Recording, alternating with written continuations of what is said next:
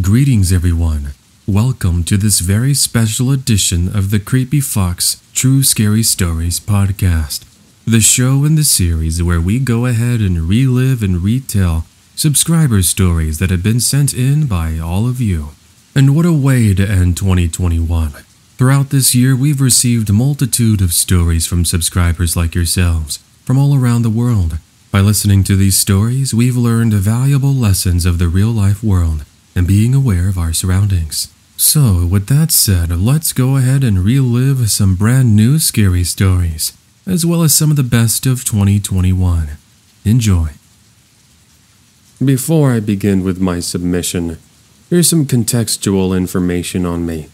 This is from the perspective of a 5'3", 120-pound female, and I was 22 at the time of this incident. Now let me begin with the scary story.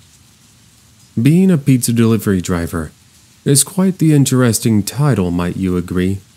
Don't get me wrong, it's a job, and with the occasional generous customer giving you a pretty nice tip, you might have some evenings where you could potentially walk away with an extra $100.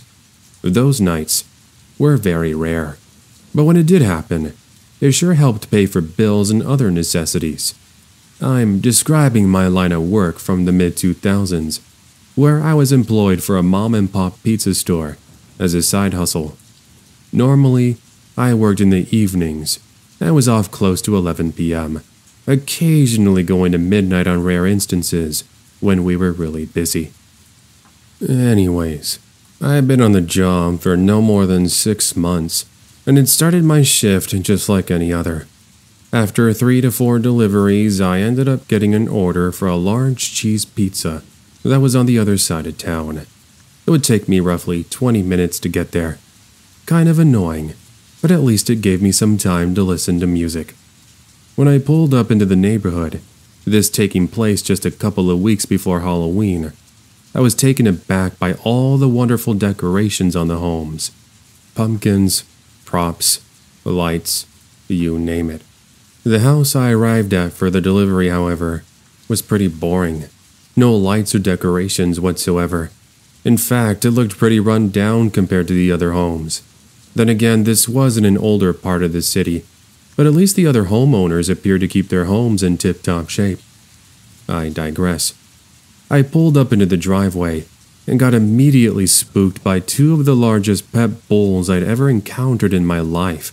If it wasn't for the fence holding them back, I'm pretty sure they would have torn this calm, cool, and collected pizza delivery driver into a million pieces.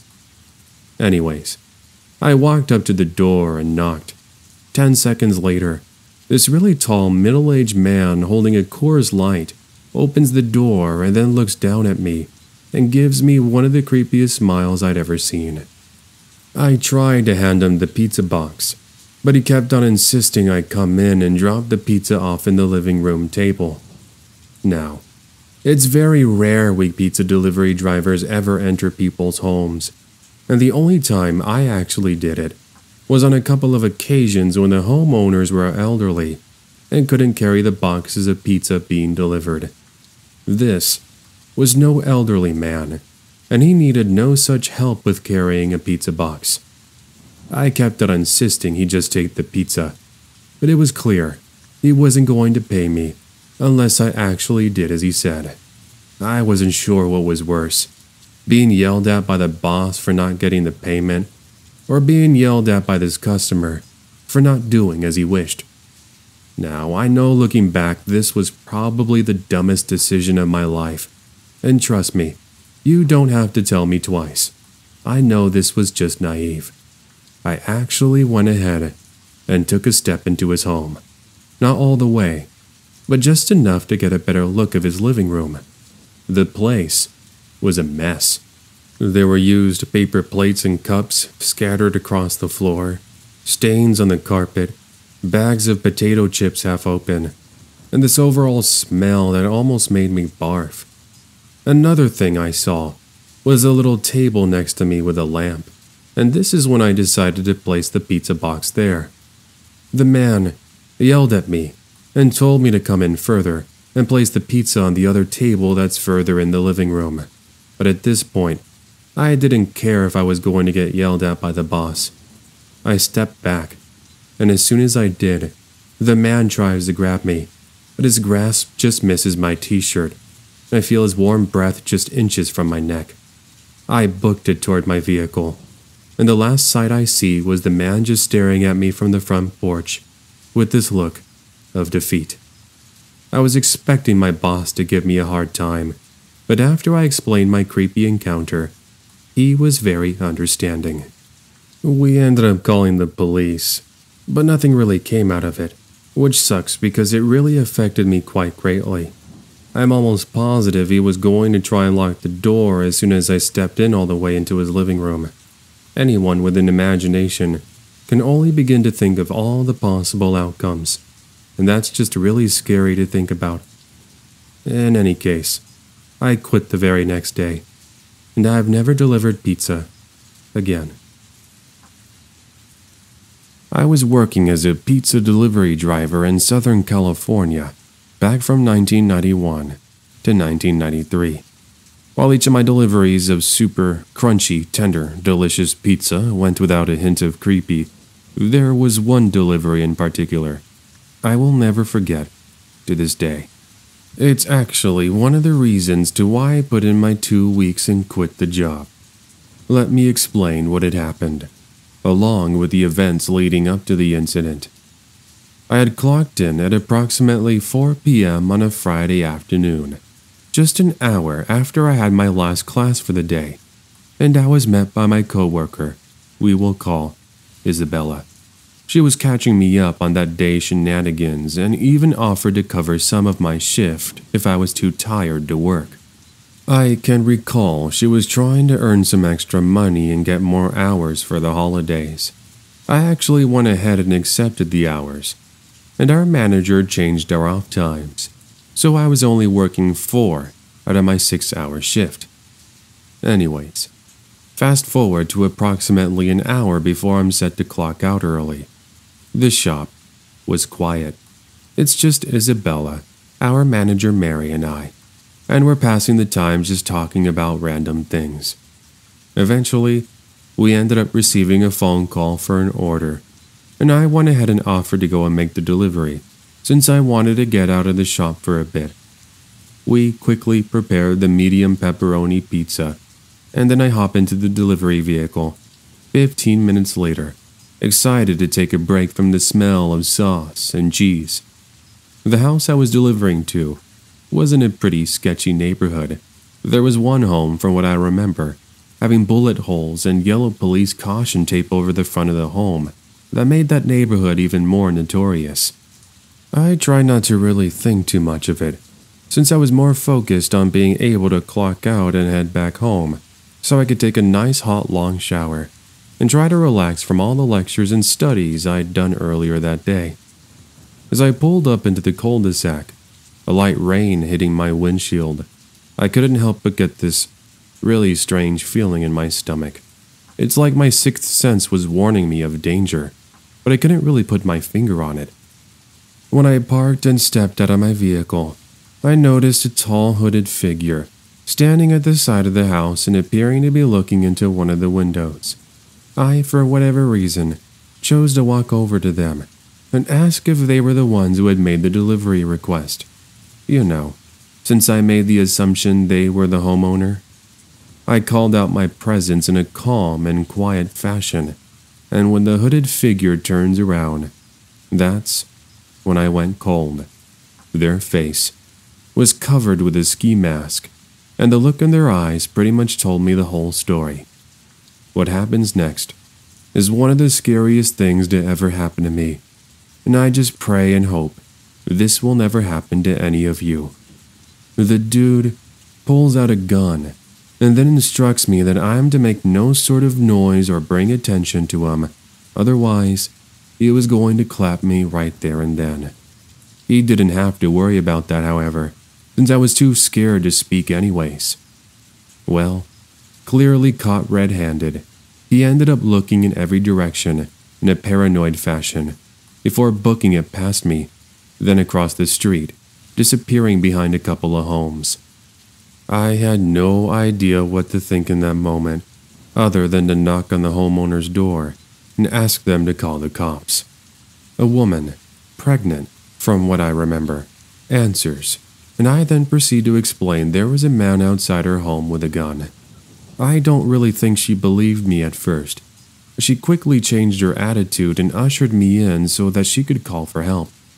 About 8 officers came rolling into the cul-de-sac less than 10 minutes later, and I remember them doing this full-on search trying to locate this home burglar.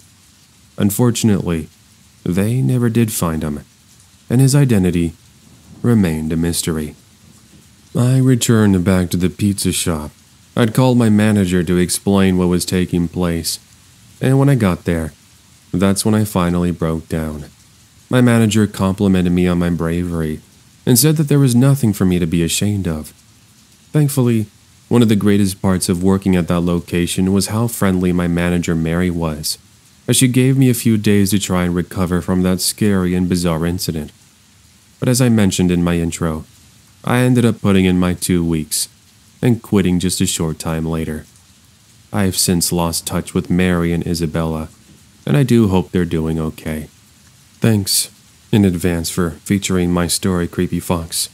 It's greatly appreciated, and I hope you have yourself a happy new year. So, a little background. Back when I was still working for Disneyland in Anaheim, before our closure in March of 2020, I worked as a ticket taker / park greeter. Every day I'd ride my bicycle to and from work, and I'd been enjoying the exercise for my 1.5 years of employment. Now, it's not that I couldn't afford a car. I just really enjoyed the exercise and thought driving 2 miles to work was pointless, since I could avoid the annoying traffic. Well, let me go back to one evening, right after I'd clocked out of work. It was 11:40 p.m. It had started to rain, and I couldn't wait to get back to my house, so I could enjoy the next 2 days off, just watching Netflix and laying in my bed. I almost considered calling my dad and asking him to do me the favor of picking me up, but he had work the next morning, and he had to be up by 5 a.m. I really didn't want to be too much of a bother. Therefore, I toughened up, and I tell myself just to hurry, and I'll be home in no time. So, I begin making my way towards Santa Ana, south of Disneyland. The first 1.5 miles goes by fairly normally, albeit I'm cold and wet, even with my work poncho on. Then, as if things couldn't have gotten worse, the rain begins to pick up, and then the chain on the bicycle starts to malfunction.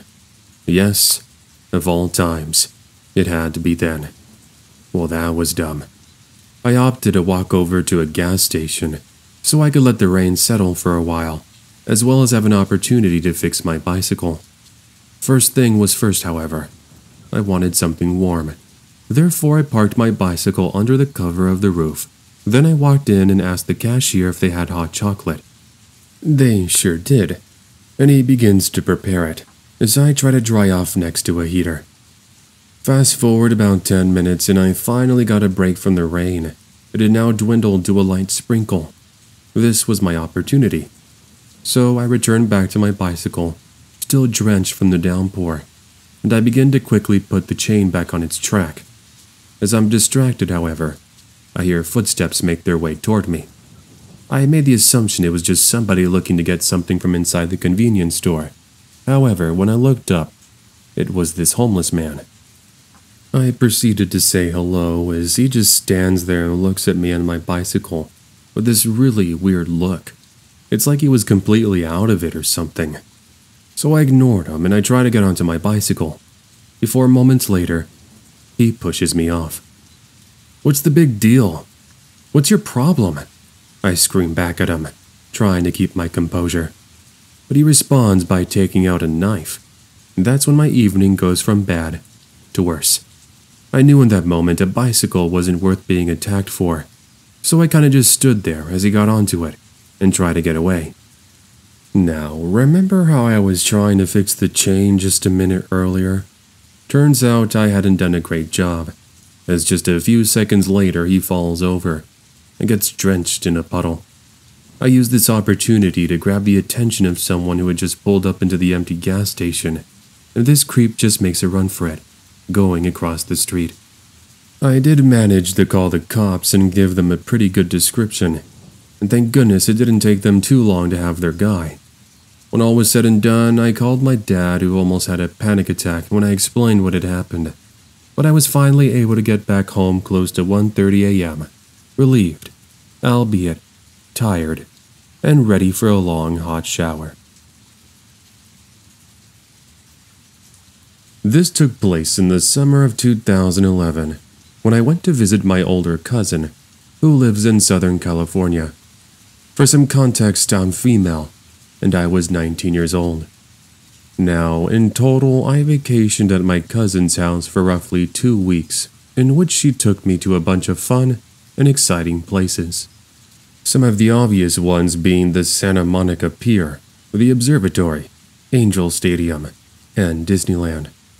Now, even though those adventures were fun and exciting, there was one incident that happened to me when we went to Knott's Berry Farm in Buena Park, California, that really changed everything. Now, this isn't the scariest thing per se, but it is quite creepy, and it makes you wonder, what's wrong with certain people? So let's begin. Arriving to the lines. I can recall kids playing and screaming, running around in circles, as themed music played over the loudspeakers.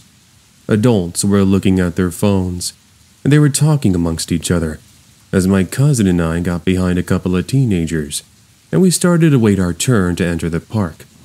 About 5 minutes of waiting and the line slowly moving forward, I couldn't help but notice this man, all alone, with no other family or kids. To give you a rough description of him, he was about 5'11", 190 pounds, wearing a long white t-shirt with loose blue jeans. He was bald, with a goatee, and had tattoos on his neck, as well as full-on tattoo sleeves on his arms. Something that stood out was the Ace of Spades tattoo that he had under his left eye.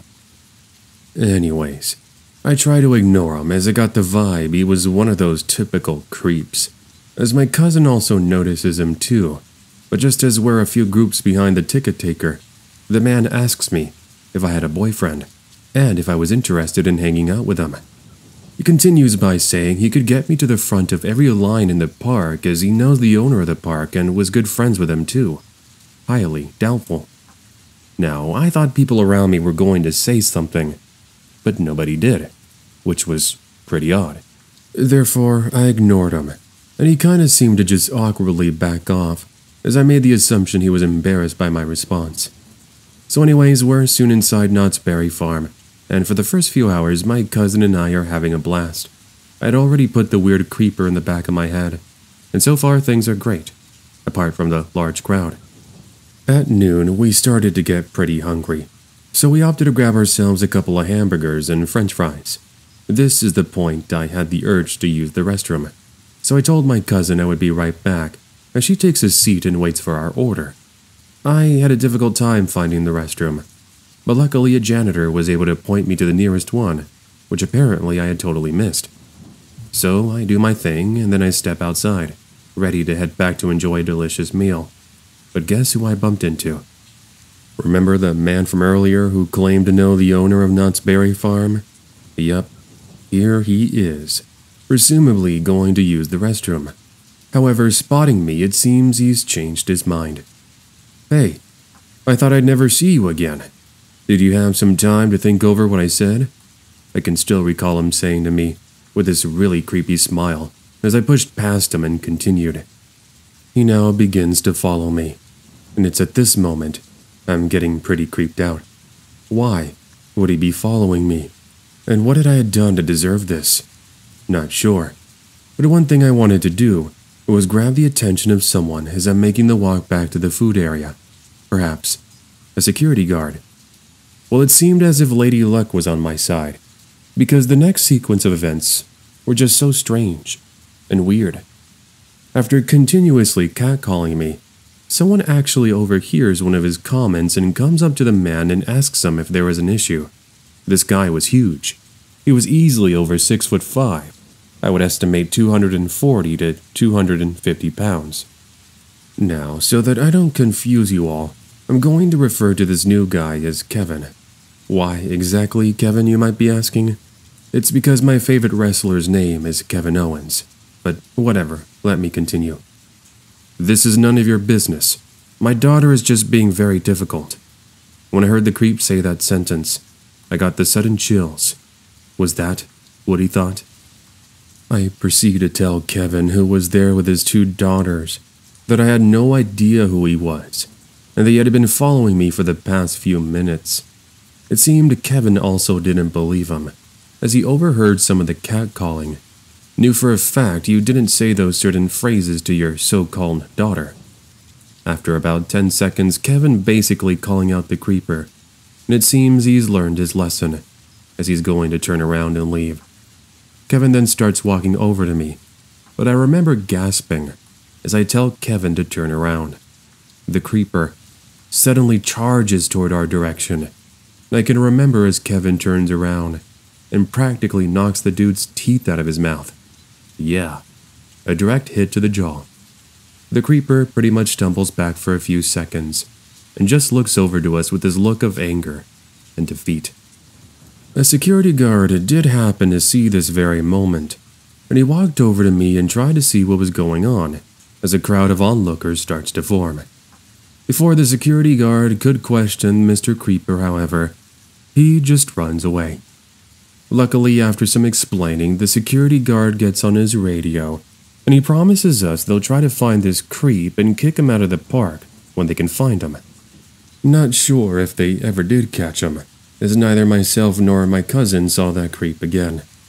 As for Kevin, I thanked him profusely, and he just told me that he was glad to have been there at the right place and the right time, as he was also very protective of his 2 young daughters, and would have done the same thing.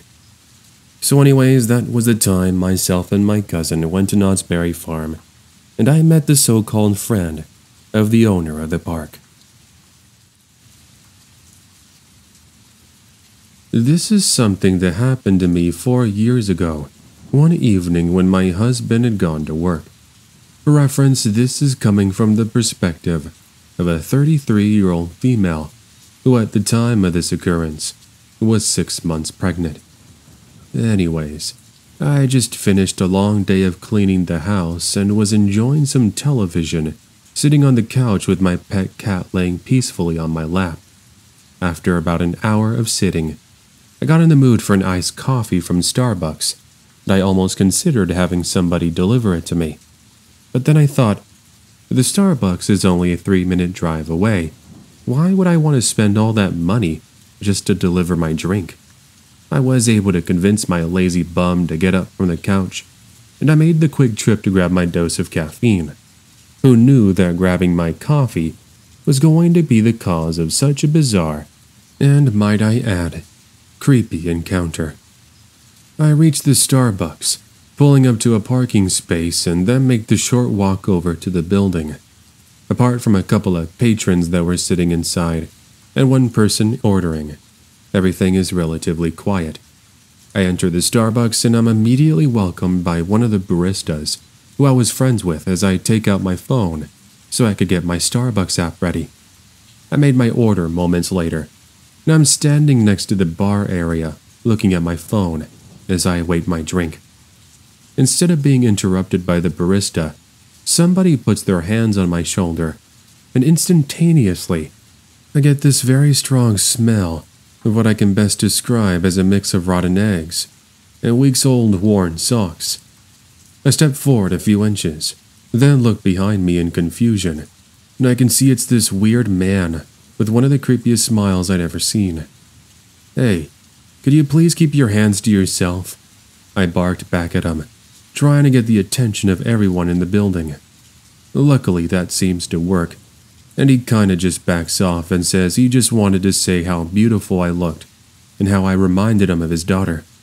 Sort of a strange compliment, I thought, but I tried not to make a big deal, as thankfully my drink was ready and I could finally leave. I grabbed it and made the assumption this was going to be just a one-time deal, but unfortunately, This man follows me out of the Starbucks, and for the first few seconds I thought maybe he too was leaving. But when he called out to me, I knew he was looking for more.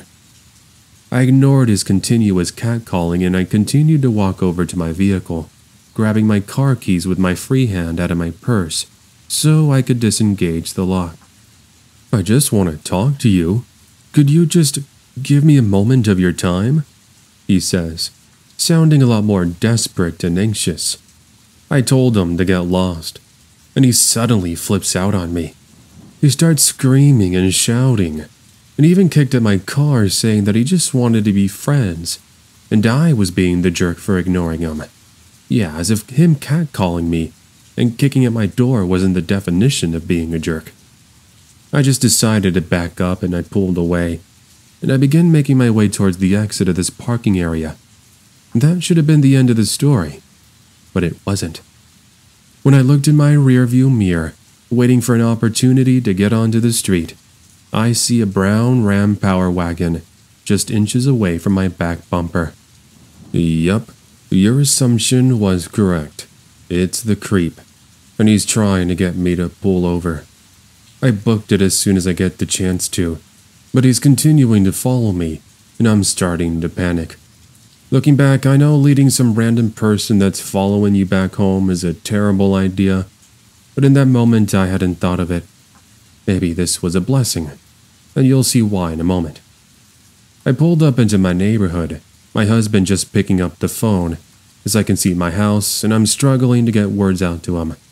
He tells me to relax and asks me where I was, since he had come home to pick something up, but he couldn't find me. I did notice he was parked in the driveway, by the way. I managed to get out that I'm being followed by a strange man, and I ask him to step out of the house in order to assist me with getting rid of this creep, who at this moment, I've come to the conclusion that he's completely insane.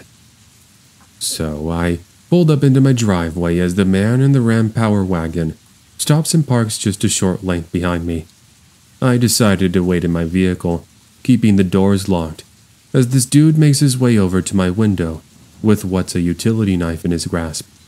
I can still remember my hands shaking and my palms sweating while he starts banging on the window, but the sense of relief falls over me a few seconds after when I can see my husband storm out the front door with his shotgun.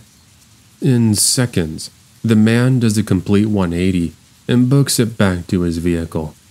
Since this was in the evening, it was sort of difficult to get a picture of him with my own phone, but I did manage to snapshot his license plate, and I also got a picture of him when he was pulling away from the driveway. As you'd expect, I was completely shaken to the core, and I couldn't stop from shedding tears as my husband holds me in his arms and tells me everything was going to be fine. For some good news, the cops did manage to catch up with him, taking our police statement and evidence seriously, and since that evening, I've never seen or heard from that creep again, apart from his insurance paying for the damages he caused to my vehicle. Whether he was on something or he was genuinely trying to stalk me, I don't really know, and I never really looked into it more to figure it out, since I wanted to put the incident behind me. My husband and I have since moved to another state, and we live a quiet and peaceful life with our 2 young daughters.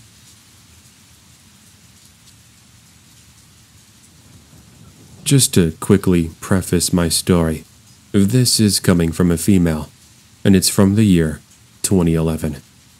At that time, I had just broken up with my boyfriend of 2 years, and I was at a low point in my life. I didn't really want to see any of my friends, and I just opted to go back to my dorm as soon as my classes were over. My roommate, Ellie, noticed the change in my behavior, and she was the one who encouraged me to go out more. In a way, it was a blessing, but it was also a curse. You see, a couple of days before Halloween at a party, Ellie introduced me to a friend of hers, who we're going to call Josh. He was a handsome fellow, tall and medium built, blue eyes, brown hair, a light stubble for facial hair, and a really nice smile. Ellie had mentioned that he himself had gotten out of a toxic relationship, and he was looking to make some friends. And at first, that's how things were. We started off just talking about common interests, as we both loved art and running. Every morning we would meet up at 6 a.m., and we'd go for a 2-mile run around the campus before going about our daily lives. During our breaks, we would meet up and grab food, and then we would sit in the school arboretum and draw while listening to music. How sad, because for all the negative things that would happen, I really missed those peaceful afternoons at the arboretum, as you could hear the birds chirping and feel the wind press against your cheeks. Eventually, he asked me out, and I of course excitedly said yes, as my confidence had now more or less returned. Fast forward to about 2 weeks after we officially started dating. I'm on Instagram scrolling through my feed and commenting on friends' posts, when suddenly, I notice a notification for Facebook. I exit Instagram and hop on over to Facebook, and it's a message from this random girl I've never met before. Essentially, the message said that they were my boyfriend's girlfriend, and that I wasn't allowed to be with them, because she was his. Naturally, all the alarm bells are going off in my head, and I'm wondering what kind of sick joke this could possibly be. In that moment, something clicked in my head, and I recall Josh telling me about an ex-girlfriend that he had. And this was something that I confronted him about, and he then proceeded to break down and explain himself. Apparently, the reason he had broken up with that girl was because of how toxic their relationship was. I guess she was the very paranoid and clingy type. She even once threw a knife in his general direction, missing him by just a few inches, as it got stuck in the wall next to him. The crazy part was there was no explanation for it. She just went mad. I know looking back that this was pretty bad news, and I should have really thought about things more. But I really loved Josh, and he loved me. He assured me and swore left and right that he would never do anything to hurt me. And that girl who messaged me was no longer a part of his life. Well, what do, you might ask? I proceed to block her, and that seems to work as there's no more further contact. But things aren't over just yet. They would come to a head a month later. It was a movie night, and Josh's parents are away for the weekend. I'd gone over to his place to not only accompany him, but to get away from the busy and annoying life of the dorms. There we were, at around 10 p.m., sitting on the couch, watching comedy movies, and having ourselves laughs, when all of a sudden, we hear what sounds like scratching at a door. Josh turns the volume down, and for the first few seconds, we don't hear anything. We assume it was from the movie, but as Josh is about to turn up the volume, we hear scratching again. This alarmed Josh and I, as he gets up and heads towards the source of the noise to investigate, as I follow closely behind him. The noise leads us towards the kitchen back door, and at first we can see this hooded figure attempting to open the door. We thought it was a home burglar, but we would be wrong when Josh turns on the back porch light. To our surprise, it was a girl, and not just any girl. It's Josh's ex, and she's got a knife. I let out a scream as through the window, Josh asks her what she was doing and why she was armed with a blade. She proceeds to cry and laugh maniacally, and then starts banging on the door, saying to let her in so that she could, from my best recollection, cut me up into bit-sized pieces. I nearly had a panic attack as my body went cold seeing her, as she then started to kick at the door with all of her might. I immediately phoned for the police, as Josh is doing all he can to get her to calm down. However, during the phone call, his ex says that she was going to go after Josh too, make him pay for all the heartbreak he had caused her. It's just so scary looking back and thinking how she pretty much looked as if she was possessed. And I'm not trying to sound mean, but that's the best way I could describe it.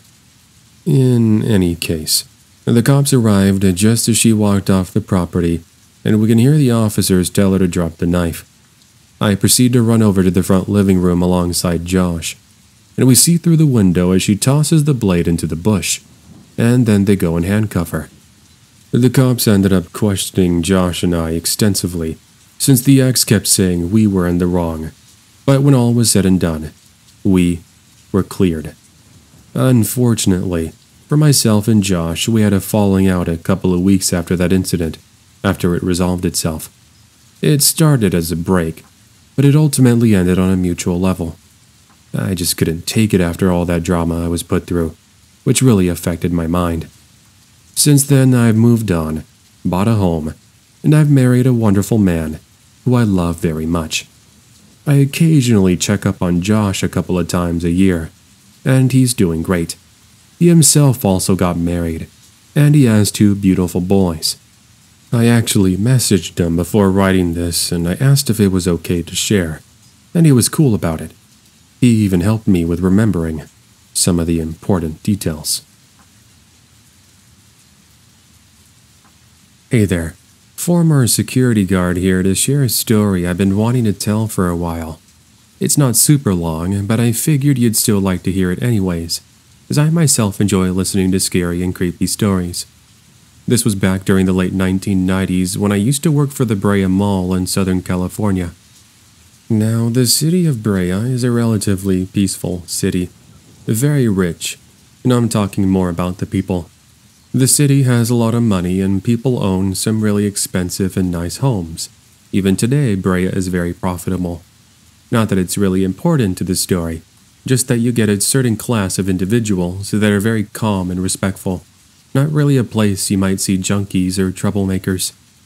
That is unless, of course, on the rare occasions when you're like me and you're working. So there I was. I'm in the food court having myself a pizza when I get a call over the radio about someone in one of the restrooms inside Sears, claiming to get the strong smell of skunk. The employee went on to further say the guest who reported the smell said someone appeared to be smoking inside one of the stalls, which to me already explained what I was going to have to deal with. Someone who thought it was a great idea to come into the mall restroom and get turned up and blazed, if you know what I mean. So since I was almost done with my pizza anyways, I was just sitting there being lazy. I get up and make my way over to the restroom in question. There were some customers who were just standing outside of it and telling me some dude appeared to be talking to himself and yelling at anyone who got in there. So leave it to me. I enter the restroom and ask if anybody was in there, not that it wasn't an obvious question. The man in the stall curses at me as the smell that was mentioned from before enters my nostrils. I tell the man that if he wasn't going to cooperate and leave, I would have to call the cops. That surprisingly worked, as the door opens right away, as a man in a trench coat stands there with red eyes. As I believe he's about to head out, he grabs his small backpack and throws it at me. Then he charges at me like some sort of enraged lion. Well, with adrenaline pumping, I pretty much bear hugged him and then slammed him to the ground like a football player as a couple of men came to assist me. As we try to get him to calm down, a pocket knife falls out of the man's trench coat. That pretty much chilled me to the bone. I mean, think about it. He could have very easily have grabbed it and then have come after me or one of the customers. Anyways, I'll save you the rest of the drama. But we end up calling the Brea Police Department, who arrived to arrest the man who was in possession of narcotics, alongside the knife and even a glass pipe too. Apart from customers who are trying to shoplift and having to break up fights between angry dads, nothing else as crazy as that incident happened to me again during my employment there, at that mall. Back from 1997 to 2001, I worked at a Sears, located inside our town's shopping mall, first as a cashier, then eventually into an assistant manager. Now, I know a lot of people will give retail a tough time. Yes, it did have its moments, but if there was one positive, it did help me with gaining experience for my future self. Currently, I'm a manager at Costco, and I love what I do. Now, what I wanted to discuss with you today was something really scary that happened to me while I was on the job at Sears. It was in the beginning years. I don't remember the co-worker's exact name, so we're just going to call him something generic like John. But he was a real troublemaker. A lot of customers would mention he was really rude with them, and any time they'd ask for his assistance, he would tell them to come and ask me instead. Heck, even my fellow co-workers couldn't get along with him. As for myself, I was very neutral, and I pretty much tried my best to just talk to him on the minimum. One afternoon, I remember John getting into a huge fight with the boss, and after some back and forth, my boss ended up firing him on the spot, which really upset John. There was just something about the expression on his face I can still remember to this day that read, "I'm coming back for you if it's the last thing I do." At least for the next week or two, things were calm at that Sears, and the negative energy that John brought with him every day finally let myself and my fellow workers be at peace. So the evening in question. It was my birthday, and unfortunately I had to work that night. However, the really nice thing was all of my co-workers pitched in to buy a really nice cake and even a pizza from Domino's as well. Therefore, during our breaks, we would be in the back eating, talking, and just having a good time listening to the radio. So it was during my final 15-minute break, and I wanted to grab one last slice of pizza. As I head toward the back room, someone pushed past me, which unfortunately caused me to bump into a nearby wall, making me hit my head. They only flashed in my vision for roughly a second, but it was enough to tell this wasn't a coworker. We do occasionally have customers walk into the back room, thinking it's a restroom. Thus I follow after them thinking this was the case, not that I was already caught off guard by their rude behavior. Almost immediately, as I turned the corner of the break room, I hear my boss arguing with someone. Could it be that another coworker of mine was being problematic? No, because the person who had bumped past me wasn't some random customer or coworker. It was John, the fired employee. What happens in the next 20 to 30 seconds is John basically having an explicit shouting match with my boss, as I'm standing there trying to get John to calm down. He pushes me, which then causes me to fall into a table where our food is placed on. That angered me so much that it was the final straw. No longer was I going to stand on the sidelines and say nothing. So, as one of my coworkers went to get security, John does something that would prove how serious his angry rage truly was. He grabs one of the metal forks that had fallen to the ground and proceeds to go after my boss, who at this point is trying to get away from him. Now, I forgot to mention, but my boss was this petite 5-foot, 100-pound, 40-something-year-old female who would have stood absolutely no chance against my fork-wielding nemesis.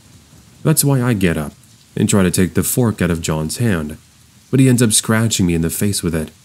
It's scary because he was just a few inches from poking my eyeball out, which would have been really bad. Anyways, I proceed to wrestle with him as another coworker comes over to help get the fork out of John's hand, a face still stinging and burning from the attack. Security finally arrived and helps detain John as police arrived within minutes to not only handcuff John, but arrest him too.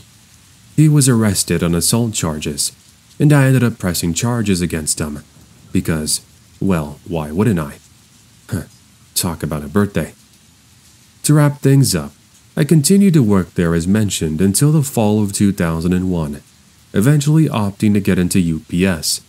Then in 2010, after 9 years, I quit and started working at Costco, where I met my wife, and where I am today. Things have been relatively peaceful in the past few months.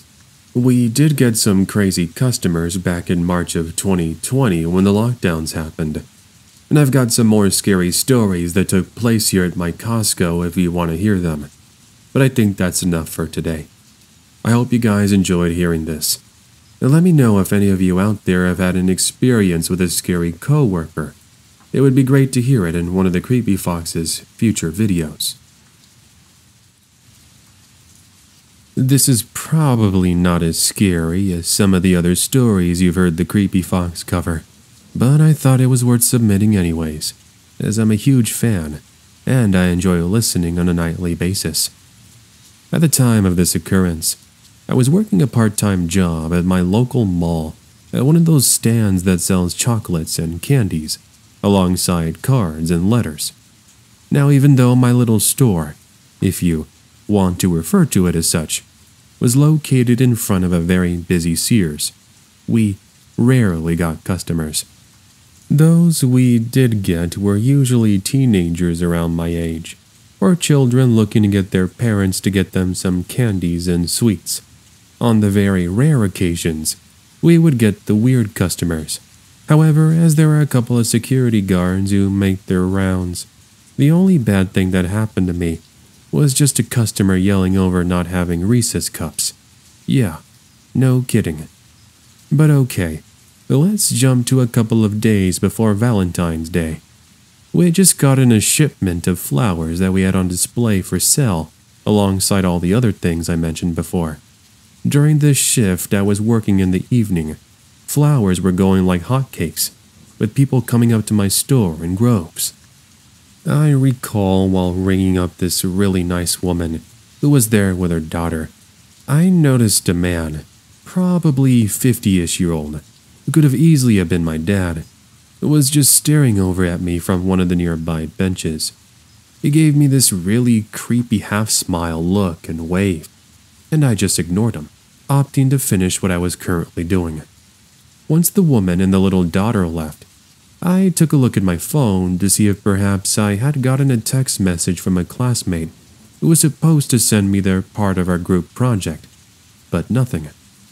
I sighed at this lazy classmate, and as I focused my attention back up to the cash register, the man from just moments ago is walking over to my candy stand. "Didn't you notice me waving at you?" the man said in a somewhat disgruntled manner, as I felt his eyes begin to stare quite literally into my soul. "No, sorry. I was busy ringing up a customer. Was there something I could help you with?" He proceeds to call me something that I can't even repeat here. It's that bad. And I basically have to tell him he's got to leave or I was going to notify the mall security. He downright refuses and downplays his crude statement, saying it was a joke and that I should be the one to apologize, as I was being rude for ignoring him. I took a step back and gave him an expression of, "Really, dude?" before I began thinking of what I was going to say next. But then another customer walked over, and the man went silent, turning around and opting to walk in the other direction. Now, as I've told this story to many friends, they know just how weirded out I was by the entire thing. But I truly thought it was going to be just a one-off thing, and maybe that man was just looking to blow off some steam. Sucks I had to be the one on the receiving end, but what can you do? Well, fast forward a few days after Valentine's Day, and I'm coming back from my 2 days off. My coworker Natalie told me that the other day while she was working, this man came over to the store and was asking for the girl with the glasses and the short brunette hair, saying he was her uncle and needed to get her phone number. Natalie found the whole thing bizarre and explained that she had just started working there the day before and didn't know who he was talking about. Now, I knew that there was no way it could have been my uncle, as he lives about 3 hours from my city.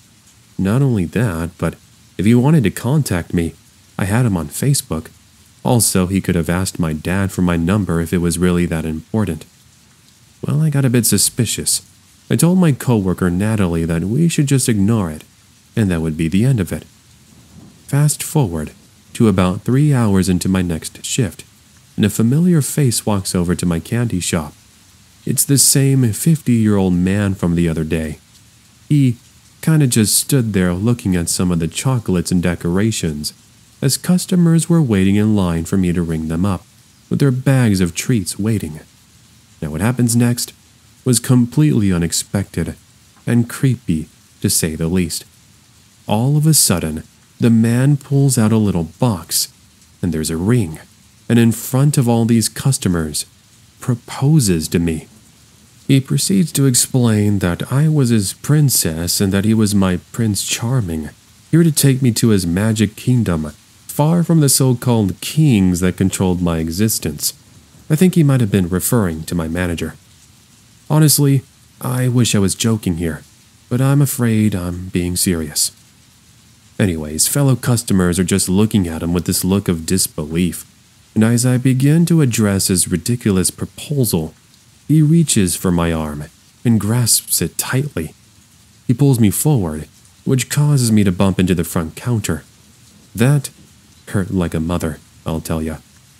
It's at this moment a customer is telling him to knock it off, and suddenly he loses it and tries to punch him. What a mistake that was.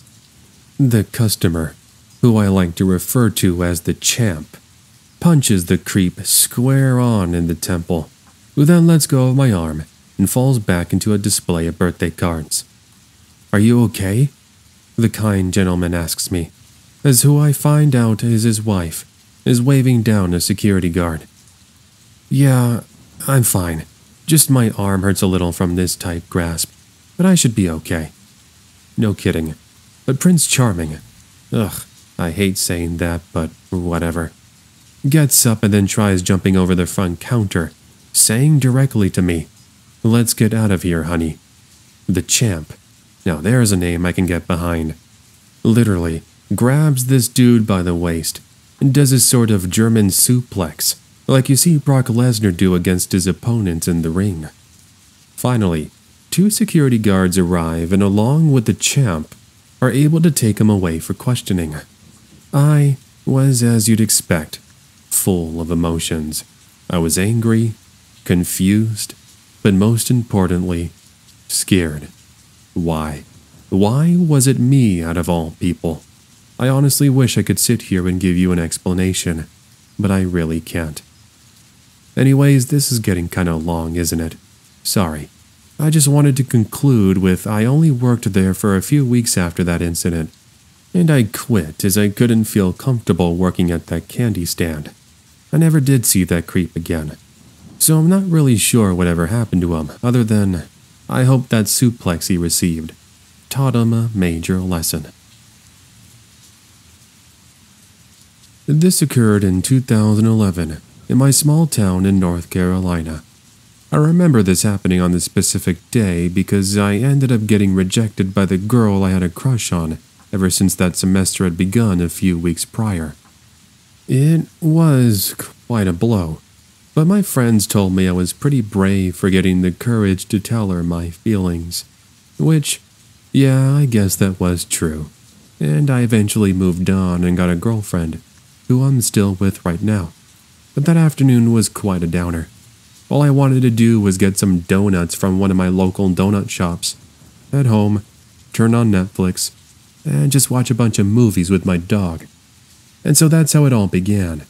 Once my final class let out at 3 p.m., I hopped on my bicycle and rode 20 minutes to the donut shop, eagerly awaiting to get my hands on some heavenly sweet goodness that would look to alleviate my stress. With my mouth watering and salivating, I soon arrived at said donut shop, and I see that apart from one car that's in the drive-thru, it looks rather empty. Awesome, I thought to myself. It would be a quick in and out, and I can head home and enjoy my afternoon. Megan, the owner of the donut shop, welcomed me with open arms as the front doorbell chimed, and a refreshing blast of air conditioning air hit my face, like that satisfying feeling of when you jump into a swimming pool on a hot summer's day. I did see inside the display of donuts your typical flavors, like chocolate and jelly-filled. Perhaps, however, what really got to me were the Valentine's-inspired donuts, which instantly soured my mood. Megan noticed this and asked why I looked so gloomy, and I quickly mentioned the girl I asked out, who had rejected me earlier. Megan felt bad, and she ended up offering to give me a donut for free, and I actually went ahead and accepted her offer. Now, as I was talking with Megan and picking out my other donuts, a man in an oversized khaki-colored trench coat walked in through the back door.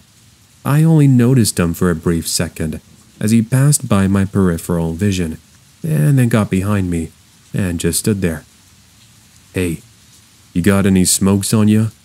I heard a gruntling deep voice say behind me, as this garbage-like smell enters my nostrils from what I would find out would be this guy's really bad BO. "No, sorry, I don't," I reply with a half-smile on my face as he starts to look in all directions and then begins mumbling to himself. Megan looked at me and thought it was strange, but she ended up continuing my order, finally getting my sweets into a pink box. I then went ahead and handed her over my $10, and I was on my way. Or so I thought. While I'm preparing to take my seat on my bicycle, I happened to look into the donut shop through the outside window, and I saw that the man who was behind me moments ago was reaching for the cash register, trying to take out money. Now, I don't know what came over me, but I dropped my donuts, and I rushed inside, not even realizing the fight I was about to get myself into. Well, I tell the guy to knock it off and leave, but he suddenly pushes me back, telling me to mind my own business, or I was going to be sorry. Megan, meanwhile, is struggling with the man and trying to fend him off, as a baker in the back is calling for police. I ended up getting up, and I start to approach him again, and as I'm just a few inches from socking him right in the nose, I saw him put his hand into his trench coat pocket. I connected with his cheek, and as he stumbles back for a few seconds, I hear what sounds like an object hitting the ground. I took a look, and I saw a switchblade, which was lying about halfway beneath the front counter and the tiles where I currently stood. My heart immediately began racing, thinking that had I not knocked some sense into him quite literally, he would have held on to that switchblade, and then possibly have come after me with it. With this revelation, I kicked the switchblade further underneath the front counter, as it ended up sliding over to Megan. She then grabbed it, and suddenly this man books it out of the way he came from, not even saying a word or making some sort of struggle to fight back. Now, thank goodness that cops weren't even that far, because when they searched the area, they were able to locate him quite easily in a nearby alleyway. Though, what would you expect when he's got this khaki-colored trench coat that easily stands out? Anyways, I did give my statement, and after a bit of talk with the police, I ended up heading back home, though that afternoon's mood had changed completely. By the way, in case you're wondering, it turned out the guy who I stopped that afternoon was a local homeless man who was well known by the police department for being quite a troublemaker. Unfortunately, that donut shop closed a couple of years ago. However, I still will occasionally talk to the owner, as my mom and dad are really good friends with her, and her husband. This has been a long time coming, and I've been meaning to share one of my creepy stories for quite a while. Apologies for not getting back to you, but when you work at a grocery store full-time as a manager, you almost never get a break to just sit down and write, or even read for that matter. So here I am. This was something that happened to me late 1990s, when I went on a road trip as a means to move on from an ex-girlfriend of mine, who had essentially dumped me, where I would later learn she had been seeing my then best friend. It was rough, I'll admit, and as a young guy in his 20s with nothing but the world ahead of him in college, my studies took a turn for the worst. I can still recall the semester I found out the heartbreaking news. I barely passed my classes, and if it wasn't for some extra credit opportunities, I may have had to retake some courses. But that's besides the point. It's just some random information I wanted to share as a setup that leads to the road trip I just mentioned. Once that semester ended, my plan was to drive from my home in Southern California and head toward Las Vegas for a week, where I had an uncle that still lives there to this day. Then once I'd gotten my fill of the strip and casinos, I'd head toward Arizona and visit the Grand Canyon. Finally, after spending a couple of days doing some backpacking and some photographing, I'd loop back around and head back home. Sounded like quite the plan, and it was pretty peaceful at first. Now, I'm not really going to focus on my time with my uncle, since that was relatively uneventful. I'd say the only cool thing that happened was we went on a helicopter tour around Vegas, which I still have a photo of somewhere. Anyways, when I was approaching the Grand Canyon, it was around 7 in the evening, and I had been looking for a place to stay for the night. I ended up trying a couple of hotels, but when I pulled up and walked in to talk to the receptionist, they told me they were booked. A bit disappointed twice, I decided I'd go grab some food, and then I'd try again at another hotel. Luckily, third time was the charm, and I managed to get a hotel that was quite a bit of a ways from the Grand Canyon itself, but at least it was way cheaper than the others I tried. The hotel would be the location of one of my more creepier memories. It all started after I finished checking in and I'd placed my baggage in my room. I recall taking a long hot shower, then laying down for about 30 minutes, surfing through the same 15 or so channels they had on offer. At about, I'd say, 10 p.m., I had the urge to go for a smoke break, but I realized I left my cigarettes in the car. Now, I don't smoke anymore, thank goodness. But back then, I had to at least go for one before I went to bed. It was my relaxation, if you will. So I went ahead and walked out of the hotel, still full of energy, and I make my way over to my parked vehicle in this comfortable 50-degree dark night. Now, this parking lot, from my best recollection, was not only very dark, the lights were almost non-existent apart from the starry sky and a few street lamps scattered across said parking lot, but it was also very quiet.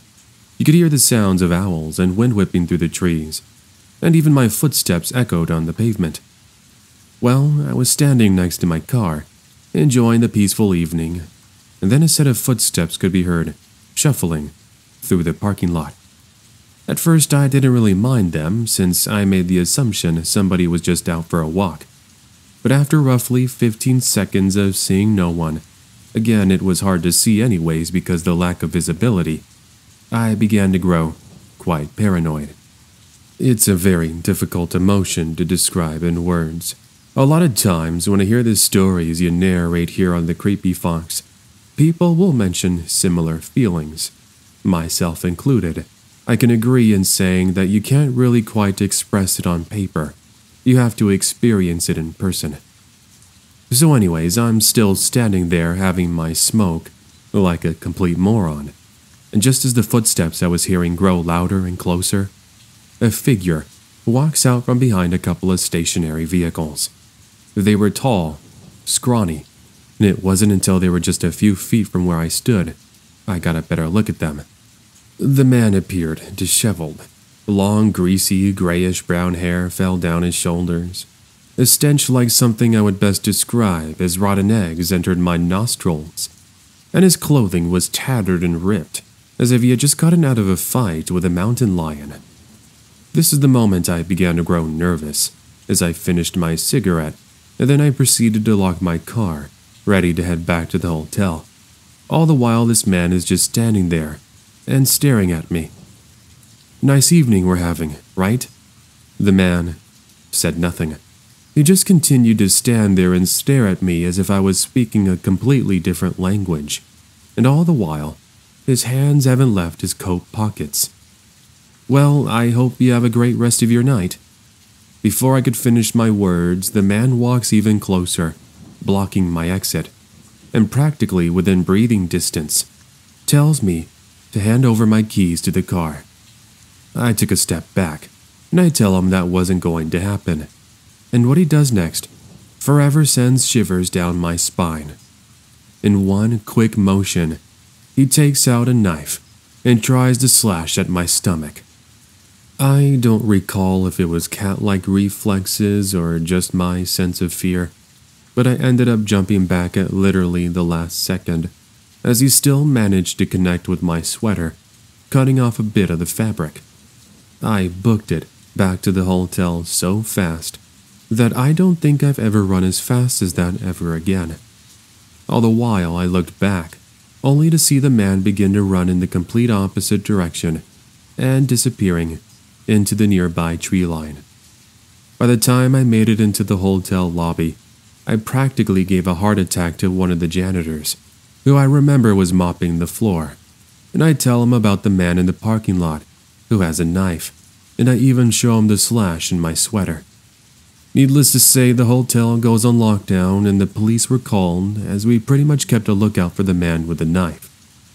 He never did come back, and when police arrived, I remember they did a full-on search of the area with park rangers, including the parking lot, forest, etc., until the all-clear was given. Now, I don't know if he was ever captured, but I do know for a fact I was seriously this close to being mugged and having my car stolen. Although considering he tried to attack me with a knife, he already went into the mugging, knowing full well he was going to take someone's vehicle, even if it meant by force. So friends, I can conclude by saying that being in any sort of fight or flight situation is no fun. Please, and I mean please, do your best to never fight back, especially if the person you're facing is armed. It's better not to be a hero, and there's no shame in running away from the danger. Literally, no one will give you a tough time for it. And really, they shouldn't, to be honest. Just like my title states, driving in Mexico at night can be quite the scary experience, especially depending on what state you're in. Now obviously you have the contenders like Sinaloa, Guerrero, and Michoacan, but as this happened in the year 2004 when I was 15, violence, although still prominent, was very rarely heard of during that time period. It's not like today in 2021, where if you live in Mexico, you're always hearing in the news about how there was a balacera, as it's called over there, almost every other night. Anyways, I'm not going to really get into that. If you're interested in true crime, you can look it up yourself. Instead, I want to focus your attention to an incident that occurred when I was on vacation, visiting some family in the state of Jalisco. They live in Guadalajara, a generally safe city that is the epicenter of the state when it comes to business and trade. You can walk down a street and be surrounded by any businesses you might think of. Shoes, clothes, food, you name it. There was an abundance of it. So I remember it was roughly a week into my stay. My uncle and aunt surprised myself and my two younger cousins by saying we were going to go to Puerto Vallarta for the weekend, which is a resort town a few hours away from Guadalajara. As a side note, if you've seen some of the older videos the Creepy Fox has put out, you'll see that he has included some footage of Puerto Vallarta in the past, so go check them out, so you get a sense of where I was going to go. Anyways, continuing here. I remember how excited I was, as the last time I had gone there prior to my 2004 visit was in the year 1998, when I was only 9 years old, and I remember that year specifically because I ended up getting a cold while on vacation.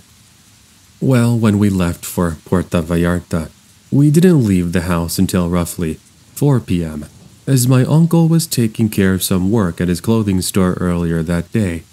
It wasn't really a bother for me or my cousins, as we loved being able to sit in the back of the truck and let the breeze of the cold night flow through our hair, since during the daytime, it's practically an oven. Yes, if you didn't know, in Mexico, it is okay to sit in the back of trucks. Everybody does it. You just gotta make sure you're not jumping up and down and standing up, or you're going to go flying off if you're not holding on. Not that I think I've ever heard of it happen. Nonetheless, I remember we stopped at a Pemex gas station to use the restroom, as well as grab some chips and soda from the convenience store. One thing my cousins and I noticed as we waited for my uncle to return with our food was this somewhat fancy Mercedes-Benz with its windows tinted out that was parked at the very back of the gas station. There were a couple of men standing outside of it wearing sunglasses, from what I remember, just talking and appearing to be drinking. I recall I made a comment about how nice the car was, but other than that, we continued on with our jokes and games. Now, when my uncle came back out with the snacks, He told us we needed to eat the food inside the car, as he didn't want any of the food flying out of the truck, and then us complaining and crying. It made sense, so we hopped into the back seat, which to this day I'm so thankful that we did. We now drive back onto the main road, and are once again resuming our trip to Puerto Vallarta. This time, however, I recall I noticed that Mercedes that was parked in the back of the gas station was now following our truck. Now, considering it's not uncommon to encounter the same vehicle for miles on end, as this is a one single stretch of road, they don't really raise alarms.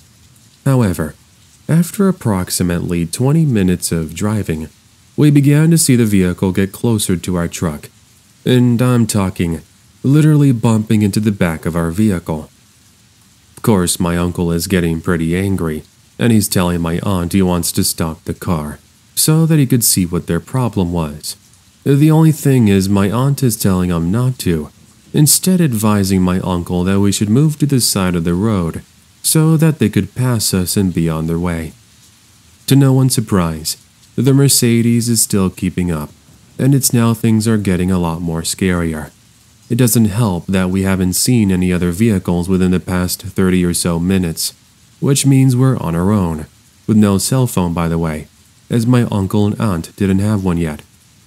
Now, little did we know that the people on the Mercedes appear to be in cahoots with another vehicle, because literally from out of nowhere, another vehicle, this time a minivan, pulls up from the side of the road and proceeds to block the highway in front of us. I can't tell you how scary that was, and if it wasn't for my uncle's quick reaction, sliding over to the other lane to avoid the minivan, things could have ended really badly. Anyways, we once again looked back, everybody on high alert, sweating, hearts racing at 1,000,000 miles an hour, and my cousins crying. And this is when we saw as the vehicle soon disappeared behind a bend. That was only temporary, however, because moments later, they are soon catching up, and we are seriously starting to run out of options.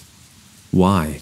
Why was it that they were so obsessed with chasing us down, and what had we done to deserve this sort of stalking? With answers still up in the air, we are relieved when not too long after, we see a pair of red and blue lights flash on, who then join us on the chase. This is the moment in my retelling we use this opportunity to stop and get help, which appeared to have worked, because the two other vehicles pretty much pressed on, never to be seen again. That essentially confirmed our suspicions that they were possibly trying to rob us, if not worse. After a brief talk with the police officer, or should I say Mexico's version of highway patrol, he ends up calling for backup, and the officer accompanies us as we wait for his partners to arrive. They did, and we were escorted into the nearest city soon after. Let's just say our vacation at Puerto Vallarta was cancelled, and we returned back to Guadalajara. Now, to this day, we don't know who those people were, but it is our belief they might have been part of the cartel or some organized criminal group. Believe it or not, there are stories of people being followed on the roads in Mexico, only for them to get stopped, cornered, then robbed of their vehicles by armed men, and then left at the side of the road to fend for themselves. Look it up if you don't believe me. Anyways, friends, I guess this saying can be used in any part of the world. If you do plan on traveling, be very careful of the areas you're in. Do some research ahead of time. You can lower your chances of encountering quite a frightening event by traveling during the daytime and in groups as opposed to just one vehicle. So with that, stay safe, friends, and always be on the lookout for danger. Before I begin, yeah, I'll admit, there is a lot of setup that leads to my actual scary encounter. I wrote it out this way because I really want you all to experience this from the start, all the way up until the end. So please stick with me. I promise it's worth it. Also, for reference, this is from the perspective of a 27-year-old female. Anyways, this occurred 2 years ago, when I was commuting from my work all the way back home. To kind of give you some context, Every morning I'll take the train in Fullerton, California to work, in Riverside, California. After I'm off, I take 2 different buses, starting in Riverside to Anaheim, which drops me off right in front of Disneyland, and then I take the last bus back to Fullerton. I actually preferred it this way because I didn't want to put so many miles on my car, and I wouldn't have to worry about getting service done more often than I needed to. And besides, I've never had any problems with public transportation. I've actually met some really great people traveling this way, and one friend is someone I still play video games, even today. However, there was one evening I made a misjudgment that saw me going through quite the scary encounter. So, again, it started like any other afternoon. I clocked off of work, and I immediately head over to downtown Riverside so I could wait for my first of 2 buses. I recall it being a slightly chilly overcast day, with some wind here and there, as I sat down on a bench, sipping on some gas station coffee that I had picked up only minutes prior. Eventually, the bus arrives. Along with 7 or 8 bus goers, we get on, and we start to make the trip to Anaheim. Now, funny enough, I was listening to some scary stories on my phone, and I got so lost in the storytelling that I hadn't realized just how quickly we had gotten to our first destination, as I saw the Disneyland sign in my peripheral vision. Nice. This was perfect, because I couldn't wait to get home and step into the shower and just relax after a long day of dealing with people and the daily stress of work. As I get off the bus, I notice that not even 20 seconds later, there is another bus approaching from behind me. Now, I normally will take the 43 bus north, which takes me toward Fullerton, an average 10-minute ride. So I didn't really second-guess this bus as it arrives, but I did notice there is no signage on the front, which distinguishes this bus from the other. Now, what do I mean? Well, there are actually 2 bus numbers. One heads towards Fullerton, the 43. The other heads towards San Bernardino, the 200, the complete opposite way. Now, I never made the mistake of taking the wrong bus home, thus myself all confident, not considering seeing any clarification on which bus I was taking. And by the way, still listening to my scary stories on my phone. Step into the bus, and I first notice there is a different bus driver. My couple of years taking the 43 bus towards Fullerton, I'd gotten to know each of the bus drivers. This lady, however, was completely brand new. I remember giving her a friendly hello and smile like I normally do with each of the bus drivers, but she had the resting, you-know-what face that pretty much read, "Leave me alone and don't talk to me." A bit disappointed, I swiped my bus pass and I head toward the back, my usual spot, next to a window, and I continue to focus on listening to the scary stories as a couple of more bus riders join me. The bus now begins to take off, and I smile knowing I'd be home soon, relaxing in my shower. Well, as I looked at the passengers, I noticed I didn't recognize any of them. The nice Disney cast members I would usually catch and have a chat with were nowhere to be seen, and even the cool homeless guy who had this really sweet acoustic guitar was missing in action. Maybe perhaps I just missed them, and they had taken the bus before this one. Strange, considering 95% of the time I'd see at least one of them. Now, if you haven't already come to the conclusion, I'll explain it to you in simple terms. I was on the wrong bus, and sadly, it wasn't until we got on the freeway I realized my mistake. Immediately, I head toward the bus driver and ask her where in the heck we were going, as I needed to go to Fullerton. She scoffed at my remark, and with her sassy attitude, she mentioned we were going towards San Bernardino. Well, that couldn't be right, I tell her. I reassured her this had to be the 43 bus, but she tells me it wasn't. It was the 200 bus, heading towards San Bernardino. Well, great. The no signage on the front messed me up, and now I was stuck not knowing if there'd be a bus that could take me back to Anaheim, then back to Fullerton. Oh, what a mess. By the way, did I forget to mention this bus driver's attitude? Yeah, she didn't even care that I was on the wrong bus. She just told me to go back to my seats and I can figure it out when I get to the bus station. Yeah, you heard right. So that I can figure it out. Not we, as in her and I. Man, I really hope they got somebody new. Anyways, I head toward my same spot, and an elderly gentleman who had listened to my remarks stops me along the way and says there is a bus that returns to Fullerton, and that I'm not the first one to make this mistake. Well, I'm able to confirm his statement when I look at the bus schedule, and I see that indeed, about 30 minutes after I arrive at the bus station, I can catch a bus back to Anaheim. Alrighty. Annoying.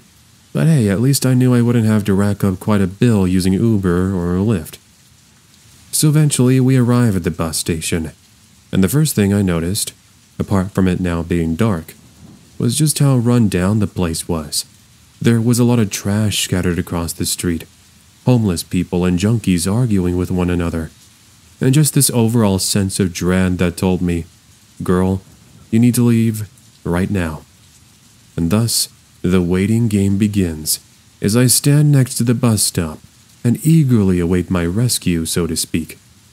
I unfortunately made the completely foolish mistake of continuing to have my earphones in my ears, hoping I could wash away any sort of sounds of trouble and be in my own personal safe haven. That is until, of course, this homeless man walks up to me and, without even saying a word, rips the earphones out of my ears.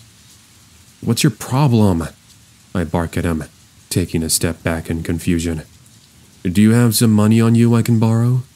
he asks me, with the smell of alcohol leaking out of his breath. I tell him no, and so I begin to walk away, and all of a sudden I hear him yell at me. "Hey, I was talking to you," he remarks, beginning to chase me down with a look of anger. I'm starting to get a bit freaked out as nobody is saying anything, and it appears as if this is a normal occurrence around these parts. Now, being chased by some crazy dude is already creepy enough, but when he takes out a used syringe and then begins to chase you, that's when I lost my cool. I remember running over to a convenience store and bumping into a security guard who was grabbing some donuts and talking with the cashier. As I began explaining my situation, out of breath and pointing toward the street I had arrived from, the homeless man sorta just stopped in his tracks and looked at me from a streetlight with this really crazy and deranged look. He was then joined by another homeless guy, and they just stared at me for a few seconds before walking off in the complete opposite direction. Now, to say I was freaked out would definitely be an understatement. Just imagine it being nighttime, being somewhere you've never been before, and being chased by a crazy man with a needle. I don't care how tough or brave you are, you're gonna react. At any rate, the security guard was nice enough to not only escort me back to the bus station, but he waited alongside me until the bus arrived, and I made it back to Anaheim, then to Fullerton, without any further complications. Since that incident, I continued to take the bus.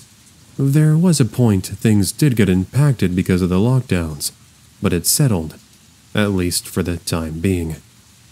Now, even though I haven't made the same mistake of taking the wrong bus, I always ask the bus driver anyways if I'm going the right direction, even if I know the answer is going to be yes. By the way, to the security guard at the San Bernardino bus station, if my story sounds familiar to you, and you're somehow a fan of the creepy fox and listen to his stories, it would be great to hear from you, even though I realize the chances of him hearing this message are quite low.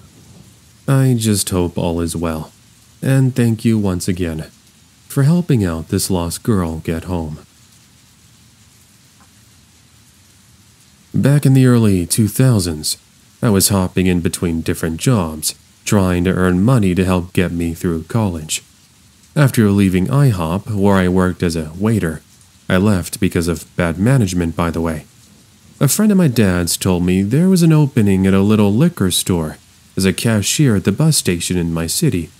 It really didn't sound like something I would want to do, but with the job and position more or less handed over to me, I figured what's the worst that could possibly happen. Apparently, a lot. I only worked there for 3 months in the summer before I quit because of a very scary incident that, to this day, I'll sometimes think about and wonder back what might have happened had things not gone the way they did. Now, combining this young 23-year-old kid in a liquor store, you're bound to get plenty of weirdos. However, I grew up in a household with 2 older brothers who are in the military, thus I thought I could handle myself in any situation. I even took self-defense courses and always carried pepper spray on my person. I like to think those details, along with my do not mess with me attitude and facial expressions, were the reason why most people were intimidated by me, even though I'm a really nice guy. That wasn't exactly the case this time. Anyways, the night in question that would make me consider my employment at that liquor store was on a weekday evening when it's just me and a couple of customers. These 2 customers were regulars. They'd always come to check up on me, as well as get their hot dogs and sodas. Really cool dudes. I actually kinda miss them. I considered them like my uncles. So it's approximately 10 p.m., and the 2 customers I mentioned are outside the liquor store, sitting at a bench that overlooks the bus station. As for myself, I'm sitting there organizing the front counter, which consisted of a display of Cheetos chips, lottery tickets, and various assortments of candies and chocolates. Out of nowhere, I heard the front doorbell chime, and I looked up to see a man with a hoodie covering his face enter the store, and he immediately walked behind one of the aisles. I normally greeted customers who entered, but this guy just ignored me completely. Whatever, I thought. You can't be friendly to everyone. So I continued to organize the front counter, when I happened to look at the security cameras just a couple of minutes later. I saw that man who entered the store had taken out a box of Coors Light from the back refrigerators, and with a knife was opening the box. He then proceeded to indulge in said drinks, like this was his house. My immediate thought was my boss was going to fire me if he found out a customer was drinking beer without paying, especially on the premise. However, my main concern was this guy has a knife, and you know, alcohol and knives don't exactly mix well. So what do? Well, I proceeded to call the police, which luckily the police station was only a few blocks away. Now as I'm talking on the phone, the man walked over to the front counter, and he starts asking me, in a paranoid tone, who I was talking to, and why I was acting so nervously. All I remember saying was police were on the way, and that he was in a lot of trouble. Now, at this point, I got a better look at the man, and I saw that his facial expression went to one of anger, and in one quick motion, he began making his way over the front counter with the knife. I dropped the phone, and I immediately booked it outside, screaming and trying to get someone's attention. Well, remember the 2 regulars? Yeah, they kept me safe as we run over to the bus station to try and get to safety. Thankfully, police were able to get there in record time, and as the man booked it out of the little liquor store, now with a grocery bag with money inside, police demand him to get to the ground. He does, as the man drops to the floor and surrenders almost instantly, throwing the knife to the side. Police are then able to make a quick arrest, and this was when we walked over, and I basically explained to the police I was the one who called about the disturbance with a man and a knife. Essentially, my boss arrived soon after, and I ended up giving my statement, going into detail on what the man had done. That was pretty much it. I continued to work there for about another month, until I quit to focus entirely on my studies. Fast forward all these years later, and I wonder what might have happened had I not been so quick to react and run away from the danger. I'm not sure, but that's my story of when I used to work at the bus station as a cashier at a liquor store. This happened on a Friday evening, a week ago. To set the scene, I live in Buffalo, New York, and if anyone knows anything about here, it's that we get a lot of snow. So I would shovel for my 4 neighbors, Whenever it was going to snow overnight, I'd stay up to go for a late-night shoveling session. This would limit my load for the mornings and actually help me get some extra cash while I'm at it. I know it sounds kinda messed up, but hey, it works. As I put on my Nike ski mask to protect me from the cold, I walked out into the street to cross the road over to my neighbor's home to start shoveling. The snow was coming down hard, and the wind didn't help me whatsoever in what was sure to be another typical night of shoveling. It was super quiet, calming. There was just something so peaceful about being alone in a blizzard at night. I remember I looked down the road to check for cars, and about a football field's distance away, a man in all black was walking. Now, thanks to the lake effect of the snow, I couldn't exactly tell if he was walking toward me or away.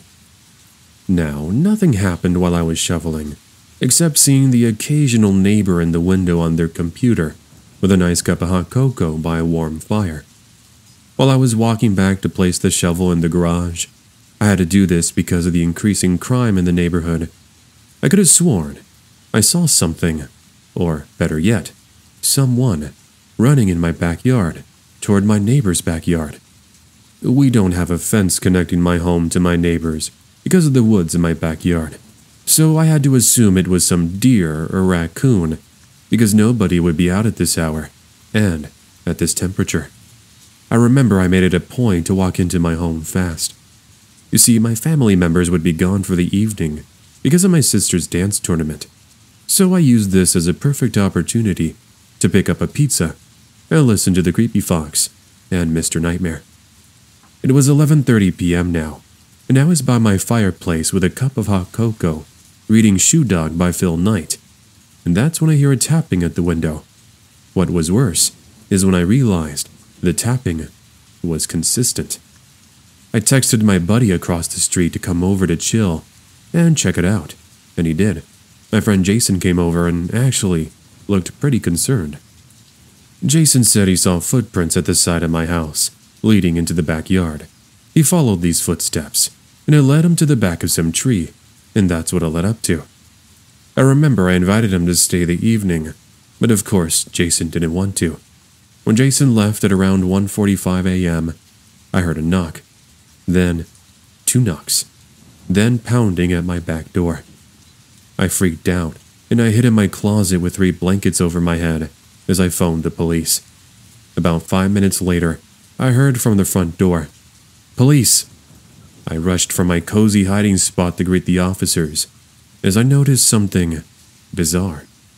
There were no cop cars in the near area. I remember I went back to my hiding spot, and that's when I heard a huge bang on the front door. When the police actually showed up, they escorted me and searched the area, but absolutely nothing. The footprints, however, ended in the woods, and the only thing besides the footprints was an axe that was chopped into my door, as well as a poor deceased rat at my front door step. Now, since then, I've been on edge for a while. We recently installed a home security system, and I've made it a point to never shovel in the evening, ever again. To preface this story, it's coming to you from a 24-year-old female. This was in February of 2018, when I had gone to visit my aunt and uncle, who live all the way up in Anchorage, Alaska. I'm from Georgia originally, by the way, so just to get there was quite the adventure. Now, one of the reasons, or should I say, the main reason I went to visit my family was because I was trying to get over a bad breakup from an ex that I was dating a couple of years ago. Without getting into too much detail, basically he was very controlling and pretty toxic, but that's since behind me. In total, I stayed with my aunt and uncle for 3 weeks. It had been snowing quite a lot during my stay, which I absolutely adored. If we weren't out traveling somewhere, we went to places like Seward, Alyeska, and Fairbanks. I would find myself just sitting next to the chimney with a nice cup of hot cocoa, looking out the window and watching the snow fall. There's just something very calming and soothing about that. Well, on one early morning, My uncle woke me up and asked if I wanted to join him on his trip to Palmer, where he was going to meet up with a friend and deliver some firewood. I agreed, seeing as I wanted to get out of the house anyways, and we proceeded to spend the roughly 4 hours of sunlight driving, visiting his friend, and doing a little sightseeing. Now, something I have yet to bring up that I was also doing along with my stay in Alaska was filming and taking lots of pictures. You see, I've always been an avid photographer, at least I like to refer to myself as such, so when I got the opportunity, I would do filming. It's actually similar to some of the things the Creepy Fox has posted in his previous videos, just taking film of the mountains, landscapes, woods, snow, etc. Anyways, about an hour before sunset, we decided to stop along the way at a McDonald's to grab some chicken nuggets and french fries for the almost hour drive back home. Once back on the road, my uncle mentioned there was this really beautiful frozen lake coming up in the next few miles that offered a really amazing view in the afternoons as the sun hit the horizon in the snow.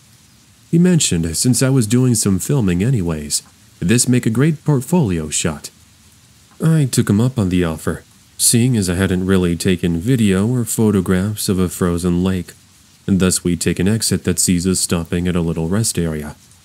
I call it a rest area, but basically it's just this little restroom building at the side of the road, with a trail you walk on for about 3 miles, where you reach the frozen lake. So my uncle and I step out of his truck, a light snow falling and breeze passing through my blonde hair, and we begin to walk toward the lake, snow crunching with each and every step. The frozen lake was absolutely gorgeous. It seemed to go on for miles and miles, as the golden orange and yellow lights of the sunset mixed in with the cool winter's colors that were the mountains and the snow. I quickly took out my camera, and I began to take various pictures and videos, making sure to pay perfect attention to the sunset itself. After roughly 7 to 8 minutes of filming and photography in the almost 20-degree weather, my uncle tells me he needed to use the restroom real quick. I remember telling him I just wanted to take a few more pictures, selfies to be exact, and then he tells me he'd wait for me. I took a look at his face, and I could see that he really needed to use the restroom really badly. That's why I proceed to counter by saying, I'm a big girl, and he doesn't have to worry about leaving me out here on my own in the snow, since he's just a short walk away anyways, and there's still sunlight left. After a 30-second speech of how I'm responsible and essentially this grown adult, my uncle, reluctantly, turns to walk away and tells me to be quick.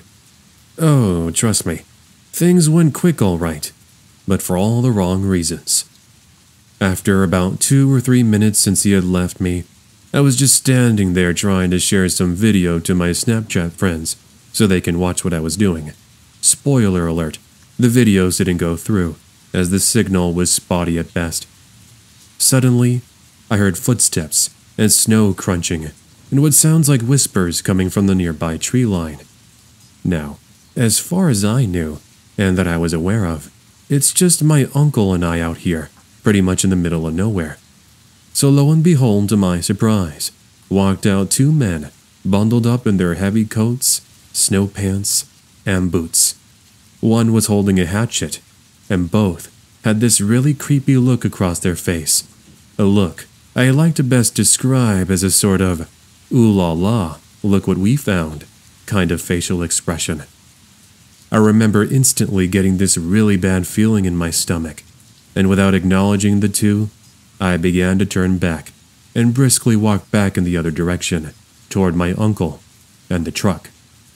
At this moment, I assumed the 2 men were probably out doing some ice fishing or something, maybe even chopping firewood, because again they had the hatchet. But I then started to notice they're beginning to walk in the same direction as me, and they're gaining speed. Get her, was the last thing I remember hearing, before suddenly these 2 behemoths are racing toward me like a couple of hungry bears, going after their meal.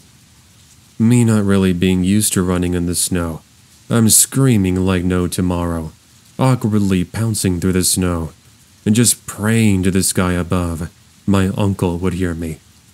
Well, thank the heavens above my calls for help were heard, because my uncle was already on the way back toward me. This time, I see he had taken out his pistol he keeps concealed out of his holster, and he has it firmly grasped in his left hand. Suddenly, I hear the footsteps behind me come to a halt as I reach my uncle, who has this look of anger I had never seen before in my life. My uncle proceeds to yell at the two men, who basically tucked their tails between their legs and booked it back in the opposite direction without saying another word. Me, panicked, scared, on the verge of crying and throwing up, is quickly escorted back to the truck, where my uncle and I finally leave and make a full escape. Now, I was kind of expecting my uncle to yell at me and tell me how I should have listened to what he said, but he actually felt bad and apologized, to which I told him it was no fault of his own. After all, you don't expect to just be doing some filming in the middle of a snowfall, only for these two complete randoms to come chasing you. To this day, I can only imagine what those men had in mind, and what they might have tried doing had they reached me. Truth is, they had bad intentions, and if it weren't for my uncle coming to the rescue and scaring them off, I might not have been able to share my story. My best word of advice to you all, though it should be obvious, when you're out in the middle of nowhere, and you have the option of being alone, don't. Always have somebody by your side, because the last thing you want is to be in a situation such as mine. Edit. I just wanted to add this. It's not part of my story, but I just wanted to say, thank you, Mr. Creepy Fox, for doing what you do. Your videos are a huge help to me, and they really help with coping with life's many struggles.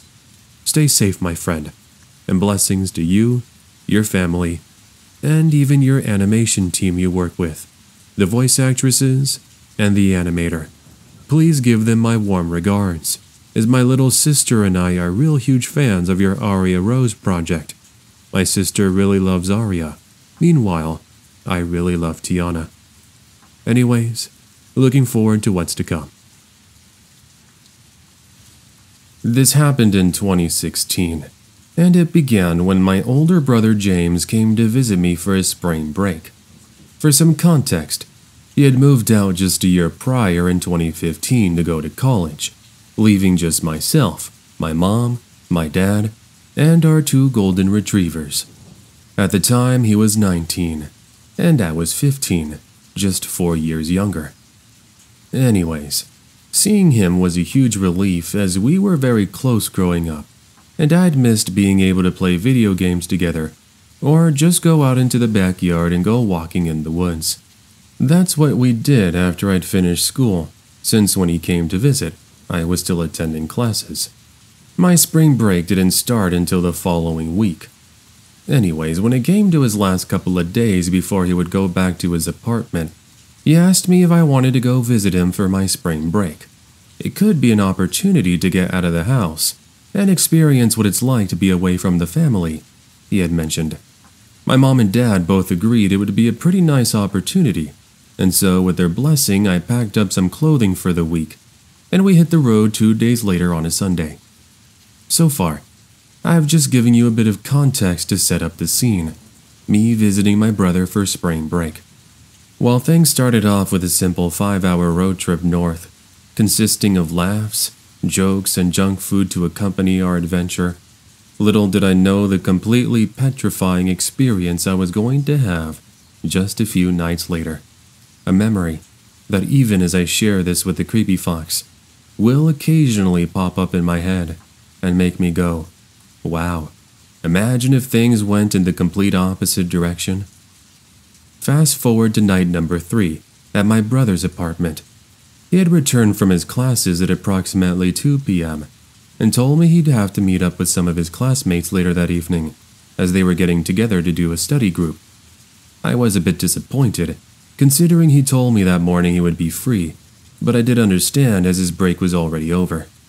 My brother James promised he'd be back home no later than 8 p.m. and said he'd pass by the local pizzeria to pick up a large pepperoni pizza. Sounded like a plan. I told him I'd take the opportunity to take a nap, and then maybe play some Overwatch on his Xbox. So after my brother takes a shower and does some cleaning up, he leaves me all by myself at approximately 4 p.m. I remembered I then played some Xbox for about an hour, and then I closed my eyes to get some rest at about 5:30 p.m.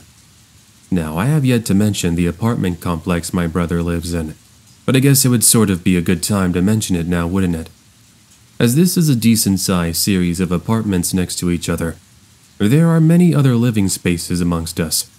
This means, let's say someone were to, I don't know, break in, you'd think a neighbor would notice, right?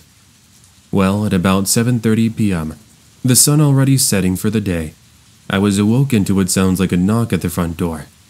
Now, I've always been quite shy. Even today, when it comes to answering the door, I don't like to do it. So I went ahead and closed my eyes and ignored it, hoping whoever was knocking would leave. After 15 seconds of a consistent knocking, things fall silent, and I make the assumption whoever was there had already left. Give it about 5 minutes, and what I hear sends a shiver down my spine. I hear the clear and audible sound of the back door that's in the kitchen slide open. Now, there is a little backyard, if you want to call it that. It just consists of concrete and a small patch of dirt with some chairs and a table that's surrounded by a small wooden fence. So lo and behold, I'm a bit confused as I hadn't heard my brother come in. In fact, I saw on my phone that he had texted me about 15 minutes earlier, saying he was just leaving campus and was about to head over to the pizzeria to grab our food. I knew that there was no way my brother could be home in such a short amount of time. There just couldn't be, right? Unless he could teleport. So then how did the back door open? It had to be done by force. In that moment, I made the quick and perhaps smart decision to instinctively get off the couch, then jump behind it and hide in the darkness. Yes, I guess I could have taken the opportunity to run out the front door, but I didn't. Anyways, as I'm in the living room, which if you look just ahead gives you a complete view of the walkway that leads into the kitchen, I see a huge towering figure of a man, just standing there wearing a large hoodie with the hood covering his face. I remember trying so hard not to make a single sound as I remained perfectly still, watching from the crack of the couch as he begins to head over to the cabinet that's in front of me. And then, he starts to look through the drawers. He took out a couple of video games, and then he put them into his large pockets, before proceeding to head to the second story. This was my opportunity to make my escape, so when he passes the bend of the staircase, I quickly and quietly get up from my hiding spot, step towards the front door, open it, and I run across the way towards where I saw a neighbor who was on his phone. "Hey, are you okay? Do you know that man in the hoodie?" he said, as I tried to catch my breath. "No, I don't. I was taking a nap and I heard him enter." "Okay, because I'm on the phone with the police right now, and they're sending a couple of officers as we speak. Remember how I mentioned there are so many possible witnesses?" "Yup. Thank goodness one of the neighbors had noticed this hooded man's suspicious activity, and he had proceeded to call the cops for me. I didn't do it as I was too scared the man would have heard me, and I would have revealed my hiding spot." Nonetheless, I explained I was the brother of James, since he did mention he had never seen me before, and give it approximately 5 minutes later, the cops are just pulling up into the parking lot. It's right behind my brother James's apartment. From the safety of the neighbor's front door, we watched the hooded man jump out of the backyard, only to be met with 2 police officers. After a small chase, officers quickly caught up to him and placed him under arrest. By this moment, my brother James is just arriving and runs over to me, making sure I was safe and sound. In short summary, it turned out he was just some random burglar who thought for whatever reason it was a smart idea to break into someone's apartment. And speaking of breaking in, the back door was left unlocked, which was how he managed to break in. It's just scary to think my brother's apartment was the one he chose to break into. I thought perhaps maybe he was just trying his luck with random households, and it seemed he had got lucky here. Now, the detail that scares me the most was the man was carrying a switchblade in his pocket, alongside the couple of video games he stole, and even some money he managed to find. Thankfully, everything was returned, and after some consulting by my brother and the police, we were able to enjoy our pizza just a short while later. I'll admit, I did try my best not to let this scary incident ruin the rest of my vacation, but I'd be lying if I didn't admit I was paranoid to stay at the apartment all alone. I opted to join my brother at his community college the following days, and just stayed in the library playing video games on my laptop and taking advantage of the free internet. Even today, now as an almost 20-year-old myself, knocks at the front door still give me the chills. I know that chances are I'll never encounter that man again, but part of me still can't help but envision him whenever I'm home alone. Back in 2019, my family and I went to Mexico on vacation for spring break. We stayed at the Hard Rock Hotel, located in Nueva Vallarta, Nayarit. Alongside my cousins, we spent most of my vacation either swimming in the pool or hanging out in the VIP lounge, where they offered drinks and snacks. One evening, out of our week stay, both myself and my cousin Maria wanted to go for a walk outside of the resort and across the street where there's a Starbucks and a little shopping mall. That evening, my mom, my dad, my aunt and uncle, and my other younger cousins were going to be attending a show for the kids. Maria and I weren't really interested and told everybody we would be back for dinner, which we had reserved at one of the restaurants inside the hotel at 8 p.m. They said it was fine, so we shower and get changed after swimming in the pool all that afternoon, and we head over to the Starbucks to sit and get a couple of coffees. By the way, we are both 24-year-olds, so it's not like we needed adult supervision or anything. Anyways, we arrived at the Starbucks and we both ordered caramel frappuccinos and spent the next 30 to 40 minutes just sitting by the window, catching up on life, listening to the sounds of the music playing over the speaker system, and enjoying the peace and quiet of vacation. It's now approximately 6:30 p.m. As we're talking, Maria and I couldn't help but notice something quite odd, which at first we wrote off as just a coincidence. There were these two men in these really nice suits wearing sunglasses who were kinda just sitting outside by the street at one of the benches, staring at us for whatever reason. At first it wasn't too obvious, but after turning our attention to them every couple of minutes, it became evident that they had an interest in Maria and I. We, of course, didn't. So when we get up to leave, and then begin making our way to the shopping mall I mentioned, what do you know? The men begin to follow, albeit from a distance. For the next 20 or so minutes, we walked around the shopping mall, just looking at clothes and outfits, but every once in a while, we would see those two shady men staring in our direction from a distance and talking amongst themselves. It finally got to the point where we started to get a bit paranoid, so we decided to head back to the hotel earlier than expected. 7 p.m., and we're making our way onto the sidewalk, and we're passing the Starbucks from earlier. We start thinking, perhaps those guys had finally given up and left, or maybe it was just one big misunderstanding. After all, we no longer saw them. But then something happened, which, to this day, we will never forget, even as adults. I turned around for whatever reason, and saw the two men who had been following my cousin and I. One of them was on his phone talking to someone. I told Maria to start walking faster, but as we're waiting at a red light of all things, a Mercedes-Benz pulls up to Maria and I. No less than 10 seconds later, one of the doors opens, and a man, wearing a bandana over his face with sunglasses on, I kid you not, tries to grab a hold of Maria's arm.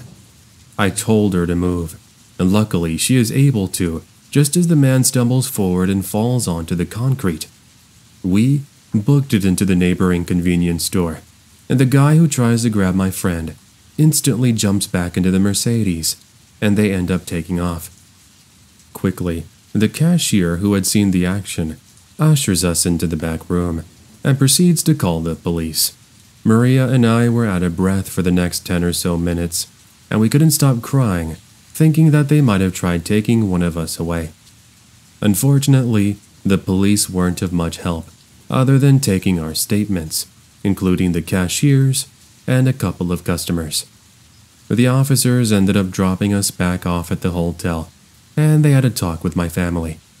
You bet that the rest of that vacation, we opted to stay inside the hotel until it was time to head back to the airport, which is pretty much a perfect descriptor of the rest of the vacation. I still believe to this day that those guys were eyeballing us for a reason, and they had been in cahoots with the people in the Mercedes-Benz. Who knows what they had planned, although you do hear stories of people being taken in Mexico, which is scary to think about, that could have possibly been either me or Maria. My best advice, because to be honest, Nuevo Vallarta is relatively safe, so you wouldn't expect this sort of activity. Never leave the resort you're staying at, or better yet, make sure you're in a large group if you do plan on leaving. It's really sad to think, but there are some really evil people in this world, and this pretty much confirmed that you can never be too careful. I mean, look at my experience. Though it wasn't in broad daylight, it did happen in a pretty well-traveled area with a decent amount of people and witnesses. Anyways, anyone who's going to travel to another country, please be safe and learn from my lesson. By the way, as far as I know, they never caught those men, so they remain at large. When I turned 16 years old, my parents finally allowed me to stay home by myself. Gone were the days of having to get a babysitter to keep an eye on me as I sat in my room playing video games or watching movies in the living room. Although I did miss the lady who would look after me. She was an elderly woman who lived down the street, who made delicious food. I did enjoy my newfound freedom, if you will, which allowed me to do whatever I wanted. Although doing whatever I wanted mainly consisted of more or less the same. It was just having the comfort of being alone that really added to the overall feeling of becoming a young adult.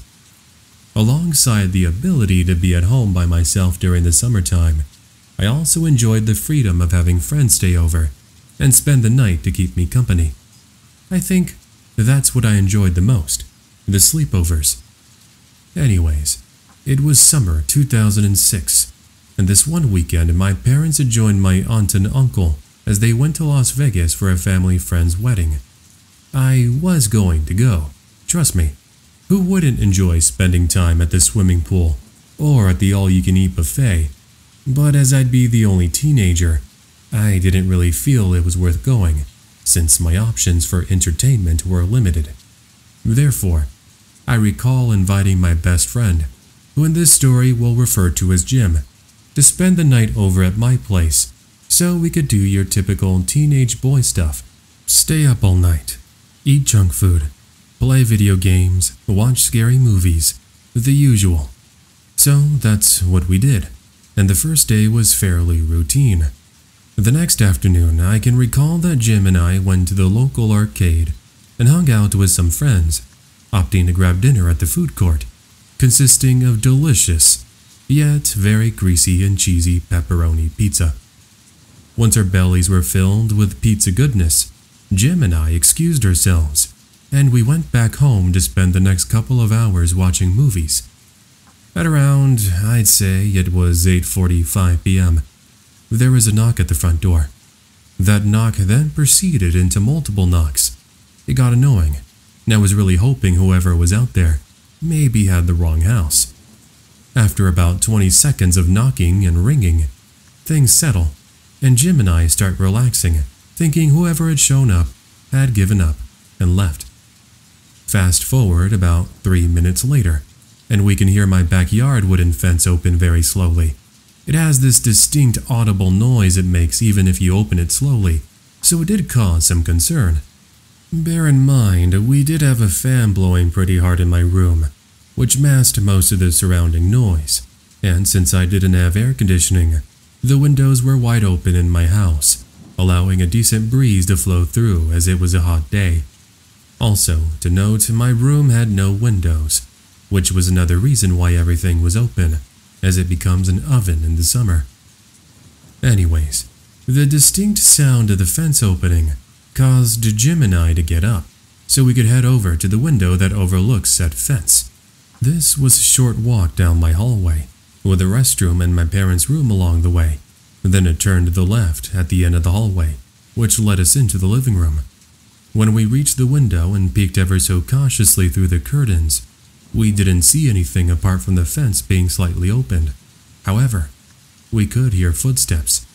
This in turn had us going over to the back room that overlooks the backyard, but we don't make it that far, because as we approach, we hear something that sends a shiver down our spine. The back door handle being jingled and moved. Jim and I froze, thinking that there was no way it could have been my parents, and no way it could have been a neighbor. So we immediately grabbed a couple of kitchen knives from the sink, and then booked it over to my room so we could call 911.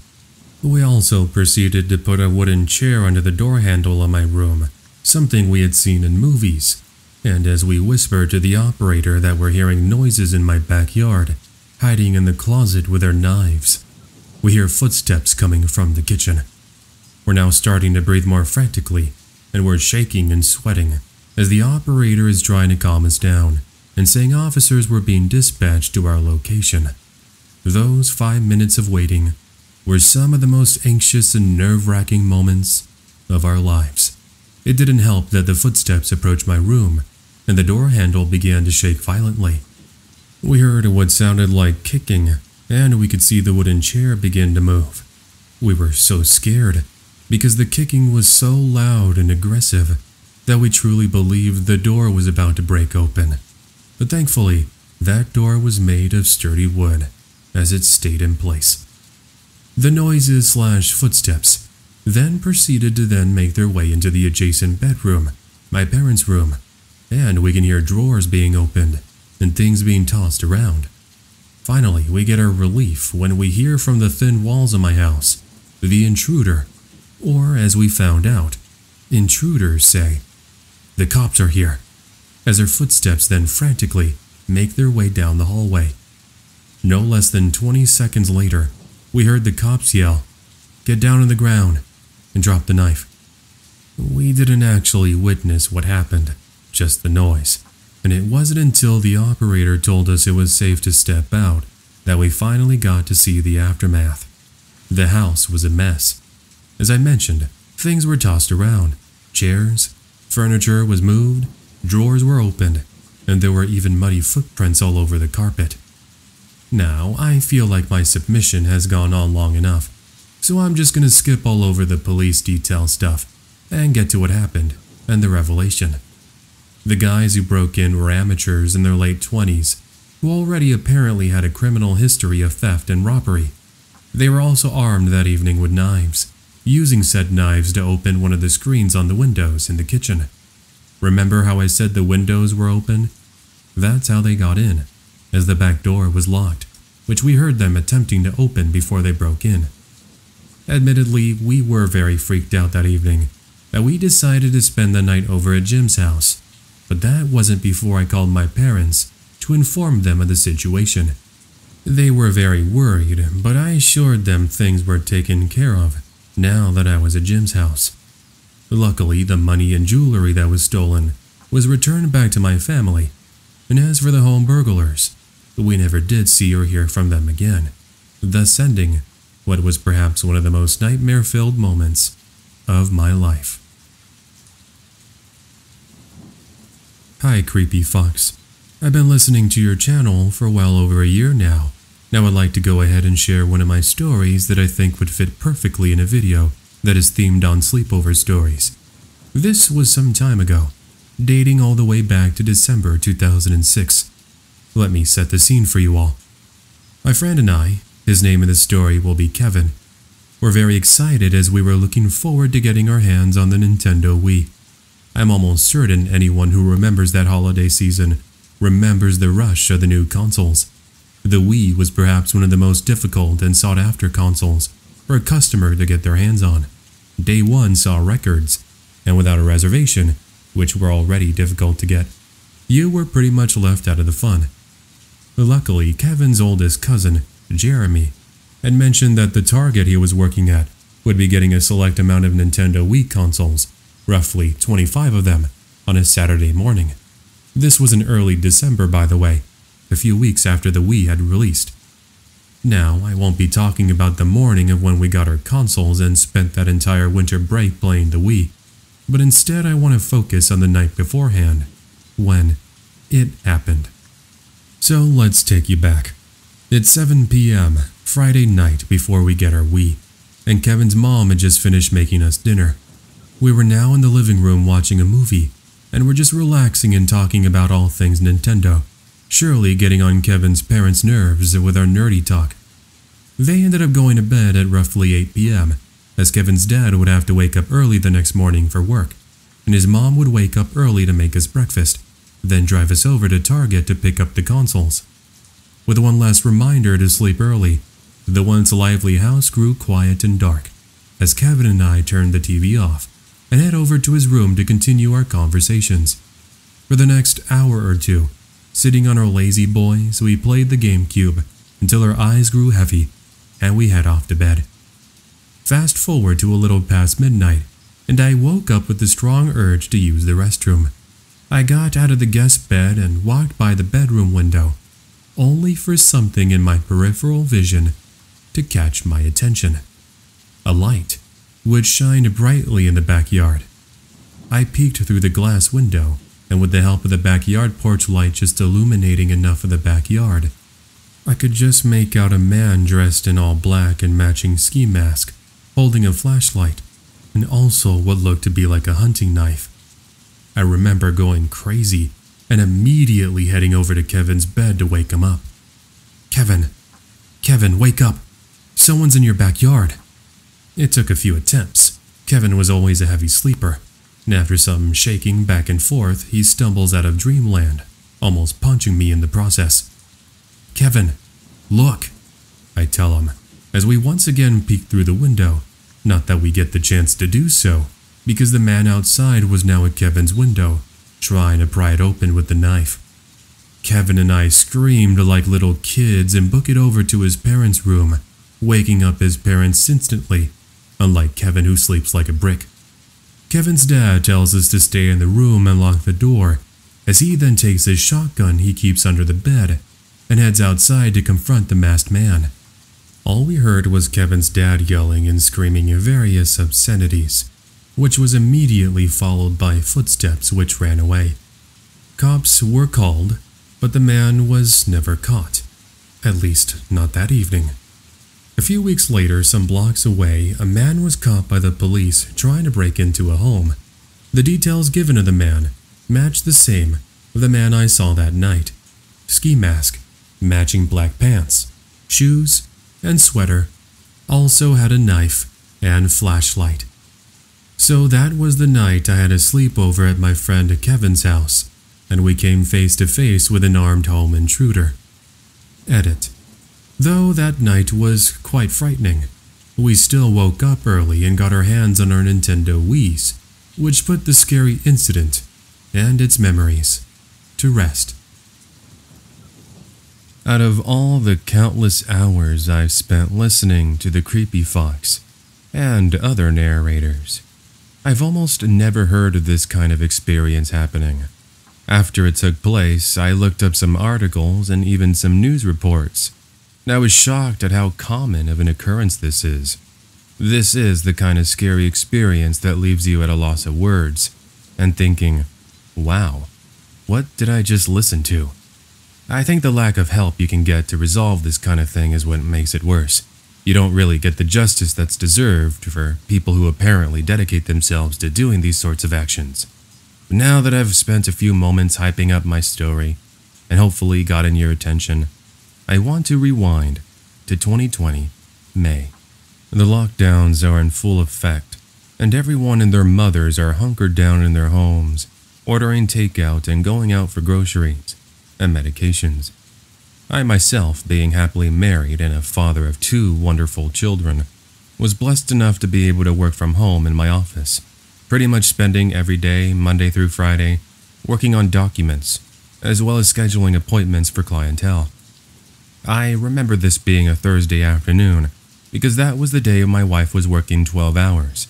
She's a registered nurse and works at the local hospital, which, as you probably already guessed, was jam-packed with sick patients. As for my kids, they were over at my sister-in-law's house, and I'm just there munching on some Chex Mix and reading an email I received from one of my coworkers. Out of nowhere, I see the screen turn on my phone, and I notice a really long number. Now, I normally almost never answer calls from numbers I don't recognize, but for whatever reason, I decided to answer anyways, most likely because I was pretty bored and just wanted to get my mind off of work. As soon as I answered, palms and fingers still oily and salty from my crunchy snacks, I'm hit with a very aggressive voice. This is going to pretty much be what I remember the conversation going like, so the wording isn't going to be exact, but you get the idea. I answered, and I said, "Hello? Who is this? Hey, do you speak Spanish?" The voice on the other line said. I answered no, telling him I barely remembered the words I was taught in my high school Spanish class. And all of a sudden, he starts yelling in Spanish. This is then followed by a lot of bad words and vulgarities in English. Then, a line that made my heart drop. "We have your wife.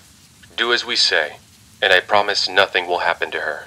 Then, I heard a scream of a woman in the background, crying for help, and yelling out things that were hard to understand. The man begins to speak again and tells me that if I weren't to wire him $10,000 in the next hour, I would never see my wife again. You can already imagine the scene. I'm shaking, heart racing like a race car in NASCAR, and I'm desperately trying to catch my breath.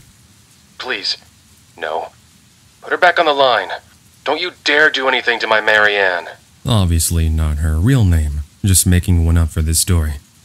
Regardless, I made the foolish mistake of saying her name, and I begged and cried like I'd never done in my life, as he begins explaining the process of wiring money to him, and all the while I'm starting to think. My wife was at the hospital. How in the world could she have been taken by someone who's now demanding money? I don't know, but I foolishly grabbed my car keys, and I begin walking outside into the driveway.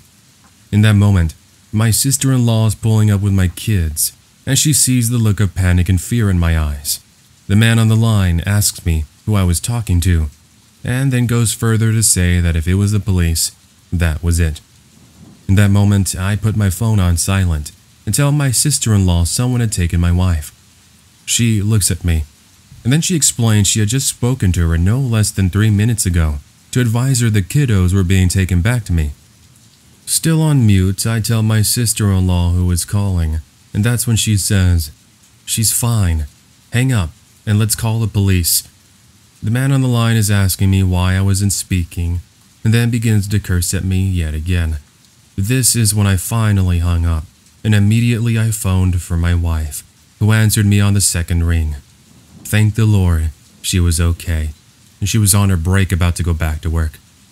I pretty much gave her a Spark Notes version on what had just occurred, and she manages to relax my nerves, my kids staring at me like I was some sort of madman.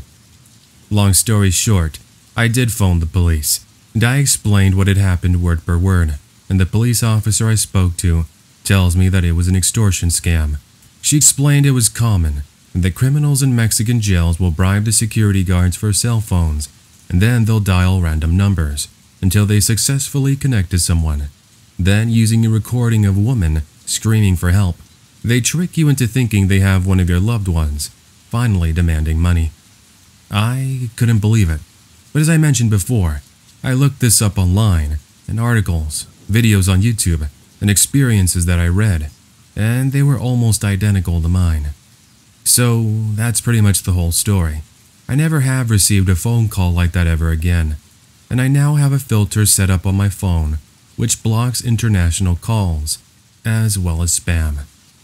Has anyone else listening to this had this sort of experience, or do you know someone that might have? It would be interesting to see if any of my fellow Creepy Fox listeners got a story to share.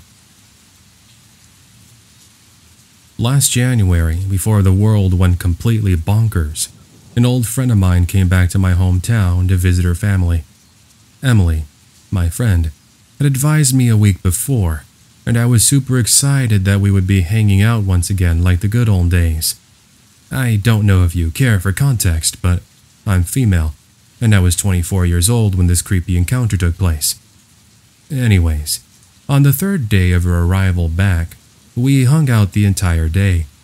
We were at the mall, went to the beach for a bit, and then finally in the evening, we went back to my house to watch some movies and gossip.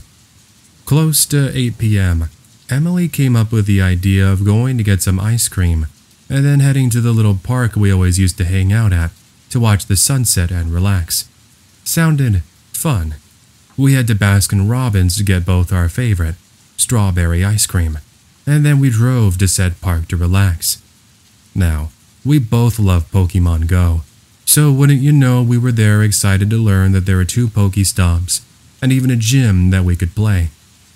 Fast forward about 20 or so minutes and we're there catching Pokemon, minding our own business, when we couldn't help but notice the sounds of footsteps and shuffling behind us.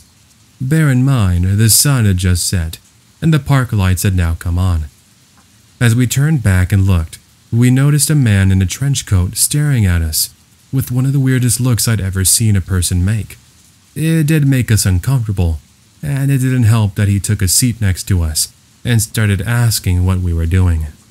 Nervously, we told him we were just playing Pokemon Go and that we were actually just on our way. Suddenly, the man puts his arm over my shoulder and starts laughing and saying how we were best friends and that he was so excited to see me. Emily was confused, and so was I. I had never met this guy before in my life, and the harsh smell of alcohol in his breath pretty much told me the whole story. "Yeah, great to see you too," I nervously chuckle and laugh as I try to pull away. He ends up grabbing my arm, and then he puts me back on the bench. "Where are you going? We have so much catching up to do." I'm beginning to freak out, and Emily is telling the man to let go of me, but he shuts her down, and then once again focuses his attention back to me. In that moment, fight or flight kicks in, and I choose fight. I ended up punching him straight in the family jewels, and he quickly lets go of me, which gave me the perfect opportunity to get away. What he does in the next moments was even more chilling. He reaches into his trench coat and takes out his switchblade, not before calling me and Emily names I'd rather not repeat here. We booked it, running across the street, where luckily we saw a group of college students our age who were walking one of their dogs. The dog started to bark, and we take this as a sign of relief to quickly point behind us toward the man in the trench coat.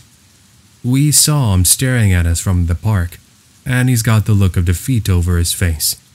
Well, let's just say the group didn't have to really guess what it was we were running from, as they usher us into one of the convenience stores, and we called the cops. I'm not sure if they ever caught the guy or not, as neither Emily or I ever heard anything else. Yeah, talk about creepy.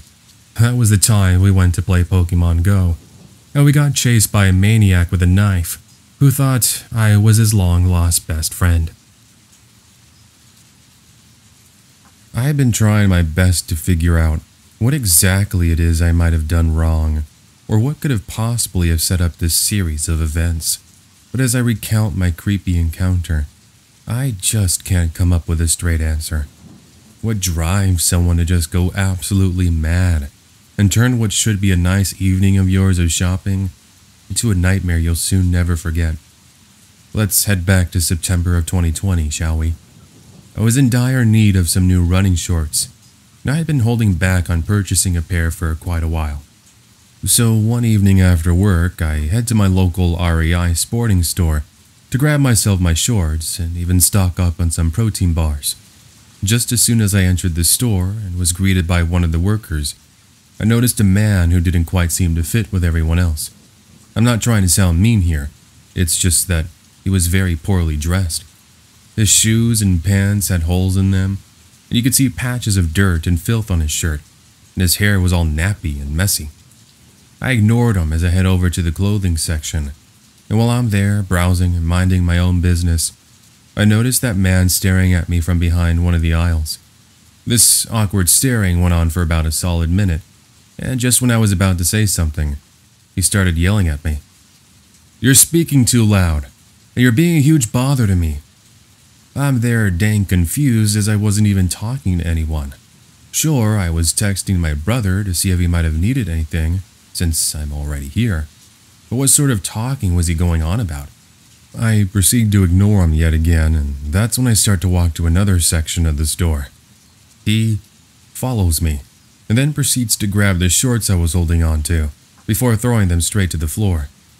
"I was talking to you. I said you're making too much noise." At this point, I got the huge whiff of alcohol over his breath, and this is when I started to fear that he might be off his rocker, so to speak. I was scared that he might try to attack me had I said or done the wrong movement. Either way, I politely tell him I was sorry for any inconvenience I may have caused him, which I'm not even sure why I should have apologized. But luckily it shuts him up for a couple of minutes as I grab my shorts and then had to speak to a worker. The one worker I spoke to didn't really seem to care, as they just said to ignore him and go about my shopping. So much for caring about the well-being and safety of your customers. Anyways, I picked up some protein bars and then head to the cashier to pay and hope I can forget about Mr. Creepy Dude. But he stood there at the end of the line, staring at me as if I was some sort of piece of meat. "Hey, do you see that guy at the end of the line just looking over at us?" I told the cashier with a nervous tone. "Yeah, do you know him?" She responds back. "No, I don't. He's just been following me around and giving me a hard time." She proceeds to say it was the first time she had ever seen him, but had noticed he entered the store a little while ago and was acting kinda weird. Once I was done paying, I asked her if an employee could mind walking me toward my vehicle, and she said she'd get someone in for me to wait for her. That was the longest 20 seconds of waiting in my life, because Creepy Dude comes up to me for one final time and starts to curse me out and say I was ruining his evening and that I should never come to the store again. Luckily, some customers came to the rescue, but that's not before Creepy Man blows a gasket and starts going off on the customers too, saying he was going to, and I quote, "kill them." That was super scary, especially in the way in which he said it, and I still have recurring nightmares in which I see that man. At any rate, I did get some help getting to my vehicle, and I was able to make it back home in one piece. Fast forward a few days later, and I was returning my shorts after not really liking the fit of them. Reluctantly, of course, since I was scared I'd see the creeper. Therefore, I brought my older brother with me. And while I'm making my return, the female cashier I spoke to on the night of the incident sees me and says hello. I ended up asking her if she remembered the weird guy from the other week, and she mentioned that they called the cops on him, and they ended up taking him away, but not before a scuffle had occurred. So that was pretty much it. Not too sure what was up with that guy, but judging by the whiff of alcohol I got from his breath, he wasn't really all there. I haven't had any other creepy or scary things happen to me, but if I do, you best believe I'd love to share them and hear them on the Creepy Fox podcast. This is by far the scariest thing that has ever happened to me, and whenever I look back on it, I wonder what would have happened had a friend of mine not shown up in time. Honestly, I really hope no one ever has to go through something like this, because it leaves you scarred for quite a while. So there I was. It's 2010. I'm 19 years old and female, by the way. And I started working my first job at a local Subway that's just a couple of blocks away from my community college. I worked there Thursday to Sunday mornings and actually quite enjoyed my almost years of worth of employment. I made many friends and gained lots of customer service skills that I had a dire need of, since I was always a very shy girl growing up. One friend I met in particular was this really friendly man named Henry.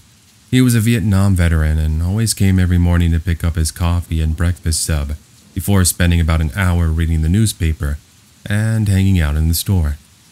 Henry even introduced me to his granddaughters that he would sometimes bring along with him, who would always say hello and want to give me hugs. Honestly, such a wonderful and cute experience. But unfortunately, I'm not here for that. You see, there was one early morning I was opening and I was already in a pretty bad mood as I had returned from a 3-day weekend, which saw me having a breakup with my then boyfriend. So you best believe I wasn't really in the greatest of moods. Anyways, about 20 minutes after opening and just before the rush, a homeless man stepped into the store and asked me if he could use the restroom. I sighed at his request because I knew I would have to tell him that it was for paying customers only. Most people scoffed it off and would pay the fee or go somewhere else. But this guy, just my luck, got mad and said that I needed to make an exception. After much talking and telling me how bad of a person I was for denying him, I finally caved in and said he could use the restroom this time only. Gosh, if only that was the end of my story right there. "Hey, what's the code again?" he asks me while signaling for me to come over and help. "It's 3478. It should work just fine." It was, apparently, but I soon learned it wasn't because he wanted in. It's because he wanted something else. "Could you come over and help me? I really have to go." As a reminder, I'm the only one currently in this store, and I'm already starting to get really bad vibes off this dude. So wouldn't you know, I actually started to walk over to him, and I'm just within feet of the dude. All of a sudden, I hear the sound of the front door opening, and it's Henry and his 2 granddaughters, who instantly said hello. I made the mistake of turning my back on the creeper, and this is when I feel his tight grasp on my left arm. "What are you doing?" I say, as he pulls me in, but not before I manage to sock him right in the stomach, which causes him to let go. Henry dashes over to the homeless man, and then gets into a wrestling match with him. At a certain point, the creep actually tries to reach for a knife in his pocket, but Henry is able to disarm him and kick the knife away. Bear in mind, Henry's granddaughters are standing with me at the front of the store, and they're watching the whole thing unfold as I'm calling the cops on my phone. Thank the Lord, another customer showed up and was able to help Henry subdue the man until cops arrived. They arrested him, and luckily everything went back to normal just a short time later, but not of course before being left at a loss of words. To this day, I'm very thankful of Henry and his protective training and skills, because had he not shown up, I truly believe things would have gone south really quickly. Anyways, I remained really good friends with Henry and his granddaughters, but sadly I learned just a few months ago that Henry unfortunately passed of natural causes. To Henry, his family, and his grandkids, you are truly loved, and just know Big Henry is watching over every single one of you. So hold on to your loved ones tightly tonight and remind them of how much they mean to you. I hope you enjoyed hearing my story of Henry and the hero that he truly was. I'm a retired bus driver who now spends his days looking after his grandchildren and relaxing on the backyard porch watching my bird feeder and listening to music. One thing I discovered was your channel, and as someone who enjoys scary stories, I thought I'd write up one of my crazier experiences that I had when I was younger. We're going to rewind all the way back to the late 1980s when I was a young and naive college student. I had been in need of money badly, so I landed a job working as a bus driver after my dad's friend had recommended it to me one day. Little was I to know what would be a summer job would be an entire career. To say I love driving would be an understatement. Anyways, this was about 6 months into the job, and by that point I'd already gotten used to long hours as I worked in the evenings. Seeing as I worked in the downtown Los Angeles area, I saw many different crowds of individuals. Such was one person in particular that to this day I'll never forget. So it was about 11 at night and I was making the rounds near LAX airport, picking up passengers left and right, and enjoying a cool autumn's evening. When the bus was a solid 70% capacity, and almost everyone from what I recall was sitting quietly, either looking out the window or reading a book. It was nice and relaxing, until I reached a certain bus stop, one that was next to a Chevron gas station.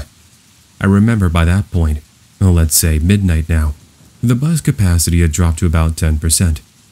So anyways, I recall picking up two guests, a woman in her early 30s and another man who appeared to be homeless. But here's the thing, as the woman approached me to pay, she whispered to me that the homeless man had been following her for the last little while, and she was hoping I would say or do something. As I hadn't actually seen anything take place, there wasn't much I could do. So I told her just to take a seat behind me, and I'll make sure to keep an eye on him. Besides, I also assumed since there were a few people on the bus, this man wouldn't try anything. Remember, this is a time before cell phones were available to the public, so even if I wanted to, I couldn't call the cops to check up on the man. Yeah, for those of you who weren't around before cell phones, life was very different. Not that I should have to really tell you. At any rate, the bus ride goes unhinged for the next 20 minutes, and more passengers are leaving. All that's left by this point is the woman I mentioned, and that homeless man who was sitting at the very back of the bus. The good news was it appeared as if whatever was going on between the two was no longer an issue. However, I was too soon to write him off, because just as we had arrived at the woman's stop, I heard her scream at the top of her lungs. For the few seconds I had looked away, I looked back up at the mirror to see the man grab the woman's purse, and then he starts to book it to the back door. Now, I have no idea what came over me in that moment, but it's like adrenaline just took over. I quickly jumped out the bus, and then I start to give chase to the man, who was running across the street to an empty Walmart parking lot. I managed to tackle the man down to the ground and grab the woman's purse, but it's when I get up that the whole situation turns scary. He pulls out a knife from his boot, and then he tells me to hand over the purse. I'll admit, that was one of the scariest moments of my life, and I thought to myself that if I had already come this far, I wasn't going to let this creep get away. But what am I going to do? I chose to run. And yes, there's going to be one person out there that's going to say, "Why did you run away, you big chicken?" I don't know. You come face to face with a crazed man with a knife and you tell me what you're going to do. Anyways, I'm running back to the bus, where the woman is staring at me from the windows. I'm desperately trying to yell at her to run away, but I guess she was so frozen in fear she stood in place. To be honest, I was expecting a fight to take place. However, when I looked back for a brief moment, I saw the man no longer give chase to me. He just stood in the parking lot staring at me with a look of complete anger. I don't know what happened in those moments, but it's like something must have clicked in his head. Something like, maybe this isn't worth it, because that was it. I locked the doors, and then I end up driving the woman a few streets down, closer to where I knew there was a police station. This was one of the benefits of being a bus driver. You learn pretty quickly where all the major landmarks are. In short summary, the police officers ended up driving the woman home, and we did give our statements before I returned back to the main bus station to report everything to my higher-ups. As far as I know, he was never caught, and I never saw the man again. I don't know where that woman is today, but if there for whatever reason is a small chance she listens to these podcasts here on The Creepy Fox, or someone she knows listens, then I just want to relay the message that if you remember me, then I hope you're doing well. Thanks for sharing my story. Hey Creepy Fox, I'm a fan of yours from Mexico and I really love what you do. As I went to university and studied English, I had begun studying here since high school. I found you randomly one day and started listening. Hearing you narrate actually has been very relaxing, and you've helped me practice my English. So I wanted to start off by thanking you. With that out of the way, I got a story to share that happened to me last year, before all the major lockdowns, that I think you and your audience will get a kick out of. It's a story that'll remind you that it doesn't matter where you might be, the time, or place. There are always constant dangers, just ready to butt into your normal life. So for some context, I'm a 30-year-old male, and I work for a hotel/resort in the city of Puerto Vallarta, that's in the state of Jalisco, just in case you're wondering. I believe I've heard a story or two on this channel from creepy experiences in Puerto Vallarta, and it sucks to think that this is a really nice city, especially by the ocean side. Anyways, I've been working here for over 10 years, and I've seen it all. people streaking across the pool area, people getting into fights for the dumbest reasons, and even this one time I had a guest yell at me because they didn't like me telling their kids they couldn't climb on the rock formations. I mean, don't blame me when they fall and hit their heads.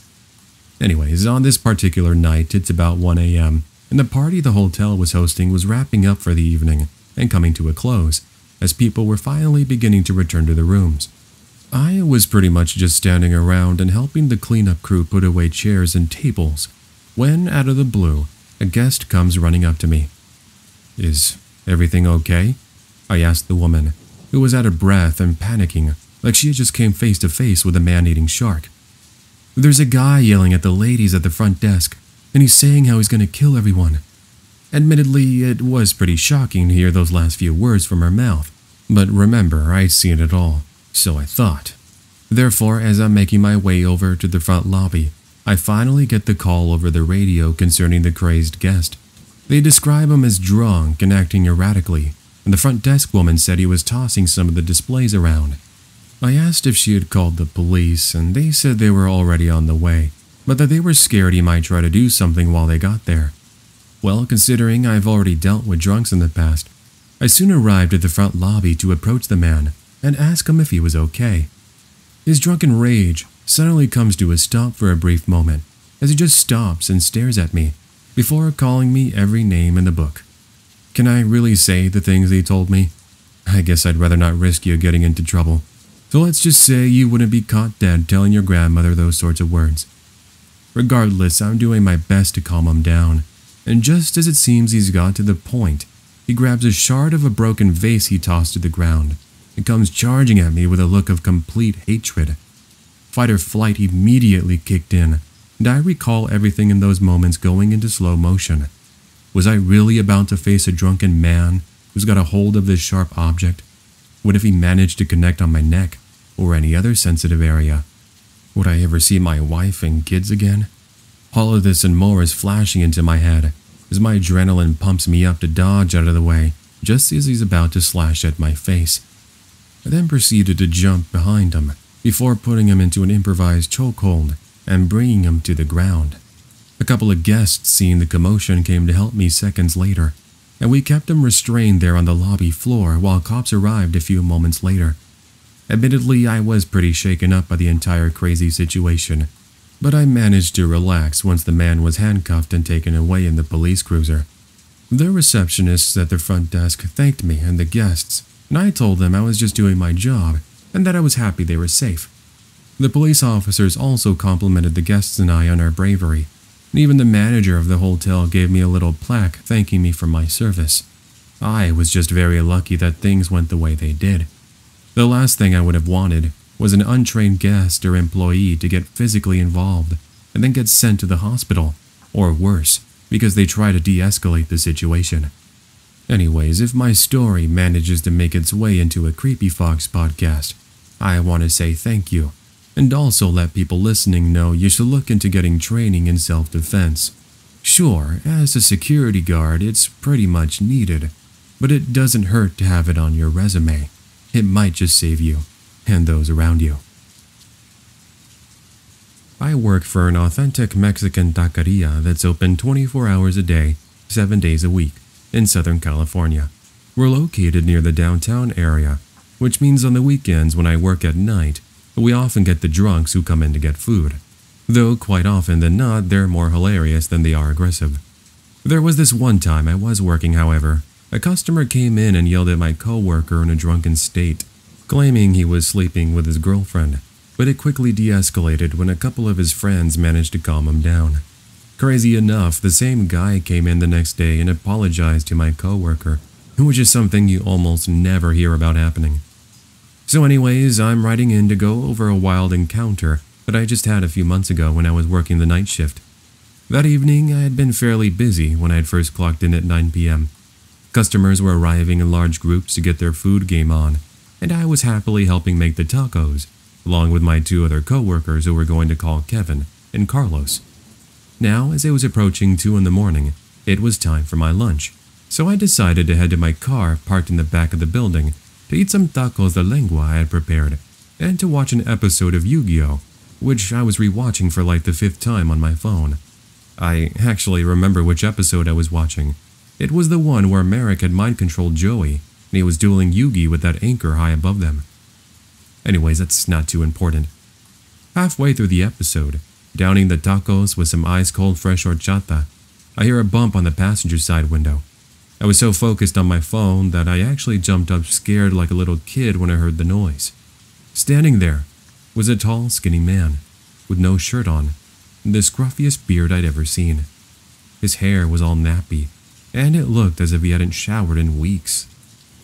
I recall making a hand gesture like I was waving at him while letting out a nervous chuckle, thinking perhaps he was going to leave me alone once he saw the car was occupied, but he continues to stand there. Well, great. So much for enjoying my food and this episode. As I'm sitting there thinking about what I'm going to do next, he then attempts to open the door, but as you'd expect, it's locked. Try as he did, he then moves on to the back doors, but he's unsuccessful. Well, great. What was this guy's problem, I thought. Bang, bang, I hear at the back bumper, as my car then begins to move.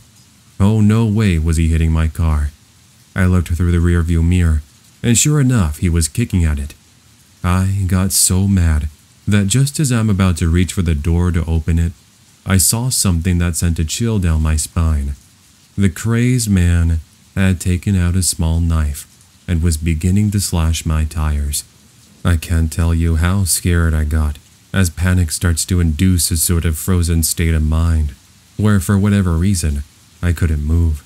I don't really know how to best explain it, so let me just say that unless you're in a situation such as this, then you'll know exactly what I'm talking about.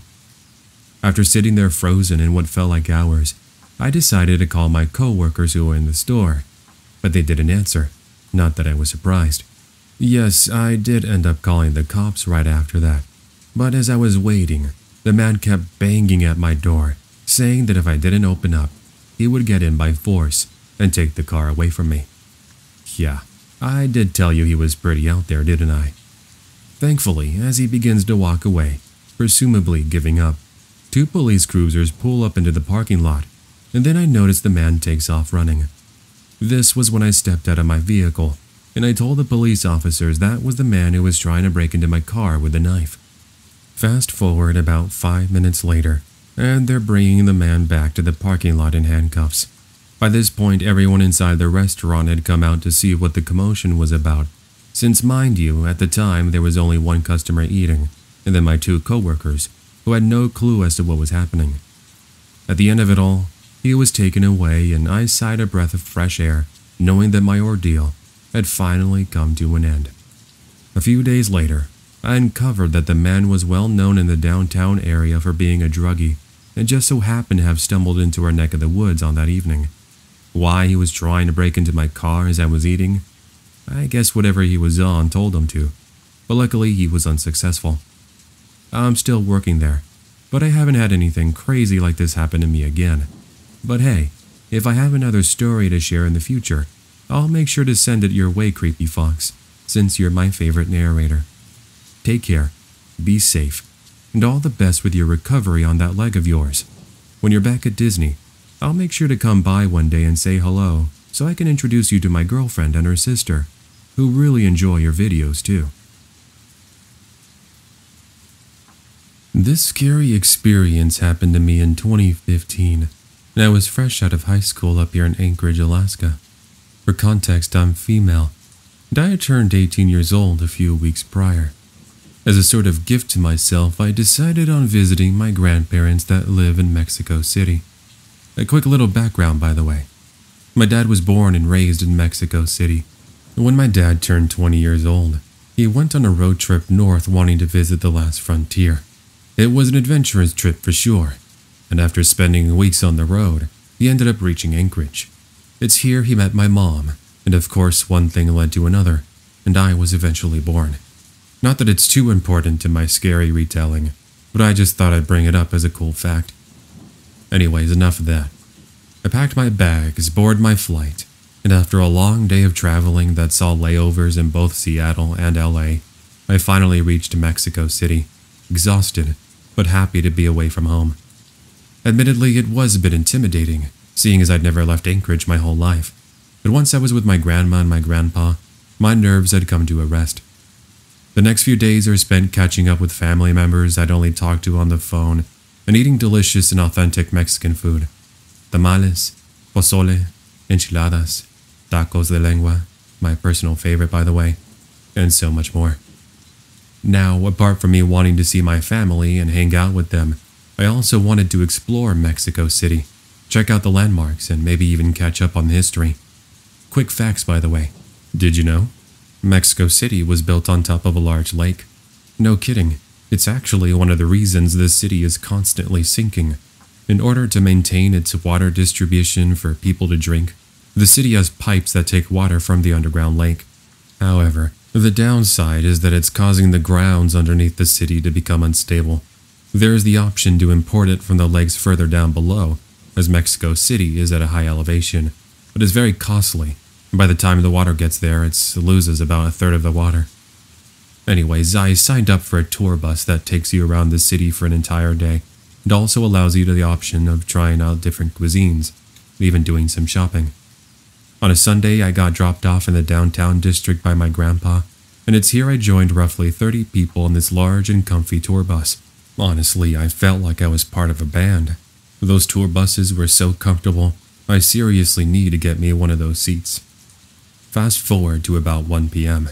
The trip had started at 9 a.m., and we stopped in one of the shopping districts so that we could stop, stretch our legs, and even get some food.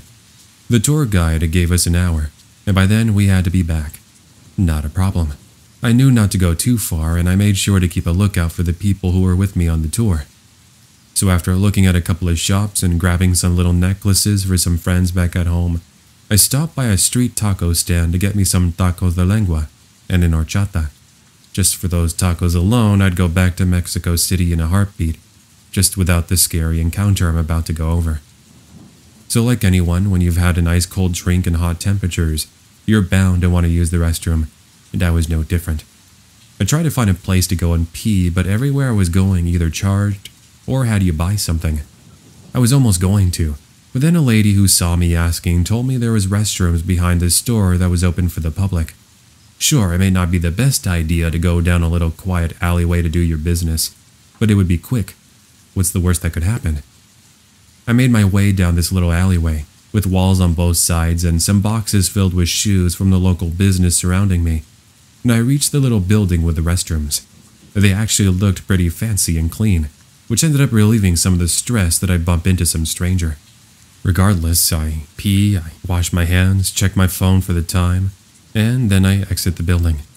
Too bad there's now an obstacle blocking me. A man, just a man, 40 years old, with a large belly, mustache, hat, dress shirt, and jeans, staring me down like I was an alien. I try to get past him, but he just steps in front of me and tells me to be quiet. I'm telling him I have to get going, but he just keeps standing there. Bear in mind I'm speaking to him in Spanish as I'm a fluent speaker, so I don't know what his problem was. Well, turns out he has a problem with me, because the guy took out a switchblade and then demanded I hand over my phone, purse, and any other belongings I might have had on me. Just picture this sight. You're in a country you've never seen before. You're in this alleyway away from people, and now you got some complete stranger pulling out a knife on you and telling you to hand over your belongings. What do? Well, let me tell you what I did. As I'm standing there, arms shaking, palms sweating, and heart beating out of my chest, my body gets a mind of its own, because with all my might, I kicked this guy straight in the family jewels. Big mistake. The guy loses it and tells me how I was going to pay, which was the message to me of, "Girl, you better run now." And so I did. I was running, screaming like I'd seen a ghost, and I managed to grab the attention of some police officers, who thank God were walking nearby. They saw me, and all I did was point in the general vicinity of where the man was chasing me from.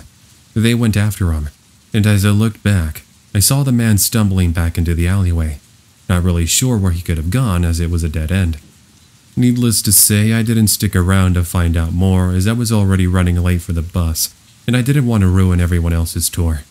Yeah, not exactly the greatest thing to bottle up of almost getting mugged in an alleyway, but it is what it is. At the end of the day, I got back home to my grandparents and I had a complete nervous breakdown, finally venting from the incident. For the rest of the vacation did see me a bit paranoid, but after spending some time with the family, I was able to eventually forget about the scary aspect of my experience and move on with my life. So here we are all these years later. I'm glad I can share this with the rest of the Creepy Fox crew, in which I hope you'll learn some valuable lessons from me. If you do plan on traveling to a different country, make sure you're with somebody at all times. Yes, there were the people I was with, but as I never told anybody about where I was going, they had no clue what was occurring. Also, it's better just to pay the small fee and use a restroom inside a restaurant or somewhere where there's going to be plenty of people, because you don't know who might be lurking around in the shadows trying to mug you. Lastly, when in doubt, run like heck and defend yourself at any means possible. When you hear the word vacation, what's the first thing that comes to mind? Being able to get away from your Monday to Friday work schedule, or school schedule in my case, and just enjoy yourself. Being able to surround your life with delicious foods, fun activities, and trips to the spa sounds like the perfect recipe for relaxation. And while my vacation did start off as just that, little was I to know the scary experience I would have that left me going, wow. Alrighty, so like any story you've heard here on the Creepy Fox, allow me to give you some context in order to paint a better picture. I'm female, 30 years old currently, and I decided to go on vacation to San Francisco in 2013, which would make me 22. I was a huge fan of Paramore at the time, and they would be playing at the Warfield Music Venue in downtown SF. I had already planned on going to San Francisco later that year, so I thought to myself, why not just go a little bit earlier? I can knock two things out of the way and see my favorite band perform too. Nice. Along with me would be going my fellow Paramore fan and cousin Eric. He was 24 at the time, and just like me, enjoyed attending concerts and listening to loud music in his room. Anyways, when we arrived in San Francisco, we had no idea how long of an adventure we'd have just to get to the Hilton Hotel in the downtown district. Once there, we checked in, put our bags in our beds, then went to grab some late lunch. After we spent the rest of the day exploring the nearby districts, before calling it a night. Fast forward to the next afternoon, we arrived at the concert venue, and we waited for about 4 hours until finally we were let in. The show was insane.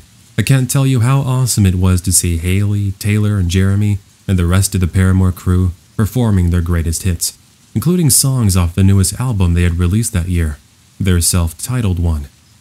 Now, there was a bit of an issue at that show. Haley, the lead singer of the band, was sick that night, so the crowd was helping her sing the songs, which Eric, myself, and the rest of the fans attending had no problem doing. Fast forward to after the show, both Eric and I are still full of energy and excitement, and we're beginning to get pretty hungry. We remembered a little convenience store we had passed on the way to the venue, and we decided to head on over to pick up some chips, sodas, and maybe even a couple of sandwiches. Now, during the day, there was a lot of foot traffic. You'd see people in their business suits walking to work, and teenagers and college students hanging out and just doing whatever. But at night, it's a completely different story. Apart from how much more quiet it was, you did notice an increase in the drunks, and even the druggies, as we saw a couple of people smoking out of a glass pipe, and even one guy who injected himself with a needle. Ouch. Now, I'm not one to judge. Everyone has their own story and their own background, and unfortunately there are a lot of people who struggle in life, but I don't think that gives you an excuse to attack others. What am I talking about, you might be asking yourself? Well, once we grabbed our snacks from the convenience store, we began to notice a man who we originally saw sitting a few feet from said store drinking an alcoholic drink out of a brown paper bag begin to follow us. It wasn't until we made a couple of turns down streets that we would make the confirmation. Now, this wouldn't have been an issue if it wasn't for the fact he was getting a lot closer to us and saying some things that were giving Eric and I the chills. He kept repeating over and over that he was going to stab us and that we were dead meat if we didn't stop walking away from him. We're still a good 3 or so minutes from the hotel, mind you, and we just kept saying amongst ourselves that if we just ignore him, he'll leave. That never happened, because now he starts to yell at Eric and I, calling us various vulgar names and saying he was going to kill us. Eric was just about to say something, but what the man does next sends us running like a pack of zebras getting chased by a hungry lion. No joke. Guy reaches into his jacket, fumbles around with something, and then he takes out a knife. He starts to yell again, and then he goes into a straight-up sprint. As you can imagine, Eric and I are caught off guard, and we immediately start to book it toward the Hilton Hotel, wondering just what we had done to cause this random man that we don't even know try to come at us with a knife. These next moments feel like an eternity, but luckily it was only maybe 20 seconds. As we turn the corner of where the Hilton Hotel is and can see it with our very own eyes, we looked back for a brief moment, and we saw this guy go flying. Turns out he wasn't that great on his feet, because he bumped into a part of the sidewalk that was a little misaligned and elevated, and he does a complete faceplant on the concrete, not before the knife goes flying underneath the car. Eric and I hold back on saying anything as we continue to run and reach the hotel. Here's where we saw a security guard, and we instantly told them about the man who was chasing us just moments prior.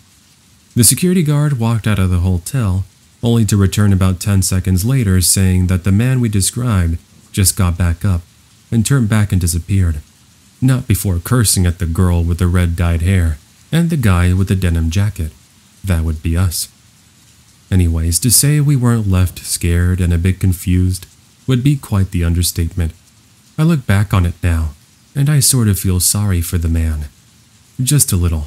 More so, I'm just left wondering what causes someone to get so mad at you that they begin to chase you with a knife. Were we really that bad at people for trying to get some late-night snacks? I don't know. I just hope he got some help, and his life has since turned around for the better. From 2002 to 2004, I worked at a small gas station in Southern California while I attended community college. I'd say one of my favorite benefits of working there was it was close to my house, so I never had to worry about driving as I was about a 3-minute walk away. This meant I would often have my friends from my neighborhood come and visit me and keep me company so that I wasn't alone. At least that's how it was when I first started, as it was my first job and I was a nervous wreck. Now, what I am here to talk to you all about is an incident that happened while I worked the night shift. It had been a fairly quiet evening and I was just standing there behind the front counter, all alone, organizing some of the displays of chips and candies. As I listened to the music on the radio, this was around Christmas season, so they were playing Christmas songs. From the corner of my eye, I watched as a man in an oversized black hoodie barges into the gas station convenience store. I was taken aback as he pulls out a pistol, and now he demands I start emptying the cash register. I'm all but sweating bullets at this moment as the robber comes walking over to my side of the front counter. He tells me to snap out of it and to start handing over the money. Bear in mind the pistol is out and he's within point-blank distance. No way I could just run away. So, left with no other option, I went ahead and opened up the cash register as I hand over what little was in there. Roughly $300 from what I recall. This wasn't enough as now he demands that I tell him where the safe was and that I open it. I feared that, as even I had no access to the safe. It's a timed safe, and if you don't know how those work, then basically they're programmed only to open at certain times. This was something I kept trying to explain to him. Luckily, as more time starts to pass and I see him start to get anxious, he decides just to book it out of the gas station convenience store, leaving me there in a complete shocked state. After what seemed like an eternity, but was really maybe 30 or 40 seconds, a customer walks into the store and asks what had just happened. With my voice shaking and palms sweating, I give him a quick Spark Notes version, and luckily he's nice enough to keep me company as I call 911. Police officers were sent out to find him. Meanwhile, 2 officers came to the gas station so they could review the security footage and get my description of the incident. I did actually get interviewed by a news station, KCAL 9 if anyone in Southern California knows that station, and I actually appeared on the TV. Yes, luckily he was caught and arrested in connection with the robbery, and it turned out he already had a history of robbing gas stations and convenience stores. So that was all those years ago. Here I am today, living a normal life with my 2 daughters and beautiful wife. Nothing as remotely scary as that incident has happened to me again, and I hope it remains that way, as the last thing you want is to be working and then have somebody barge in with a gun. I used to work as a gas station clerk from 1999 to 2005 in southern Ohio. Over that course of time, I had many run-ins with all sorts of individuals. Nice people and families who were on road trips and in need for a bathroom break, and even the occasional weirdo who would try and shoplift and then get mad at either myself or my fellow co-workers for catching them on the act. But as much as I could tell you about my many boring evenings alone, counting the minutes until I could go home, I'm here to tell you about one customer in particular. I don't even think that's the right thing to call them since they actually never bought anything. So okay, I do remember it was in the fall season and I was just getting ready to head to work. I was the night shift guy, working from 10 p.m. until 6 a.m. the next morning, and after I'd finished feeding my pets, 2 hamsters and a couple of goldfish, I bid my parents adieu, hopped into my car and make a short 15-minute drive to the gas station. As I pulled up, I noticed, apart from a couple of vehicles having gas pumped into them, what looks to be like a man with dreadlocks, large oversized hoodie and wearing a poncho, pacing back and forth by the large ice machine. I could also visibly see him drinking out of a large tequila bottle. I'm not sure why, but any of you out there get a strange feeling anytime you see someone or something that appears like it doesn't fit? It's not that you're trying to judge or be a bad person, but it's like your 6th sense is giving you a warning. That's the sort of vibe this guy was giving. Either way, I tried to ignore these feelings as I step out of my vehicle, and then I begin walking over to the building. As I got closer, I'm able to hear the man whispering to himself and even what sounds like him saying something to me. I look toward him confused, and when we're having brief eye contact, I get the chills. I could feel the malice and anger through his eyes, and they sent chills down my spine.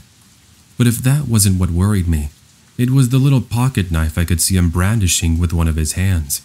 I think he noticed that I had seen it, since he quickly puts it back in his pocket, and then he begins to walk away. Well, so far, what a strange way to begin my night. I walked into the gas station and I said hello to my co-worker, who we will call Susan. She was an older lady, mid-50s, who I honestly sort of considered like a mom or aunt. She would always bring me homemade food or things like cookies and brownies, as a reminder of her son. That's another story for another day. But regardless, I asked her if she had seen the man I'd just spoken to, and she says she had. Apparently, he walked into the store about an hour earlier, and he had asked to use the restroom. Susan also sensed something about him, but as not to stir the pot, so to speak, she left him be and he walked out. While considering it appeared as if he was intoxicated, and I had noticed he had a knife, I decided it was in the best interest to at least notify someone.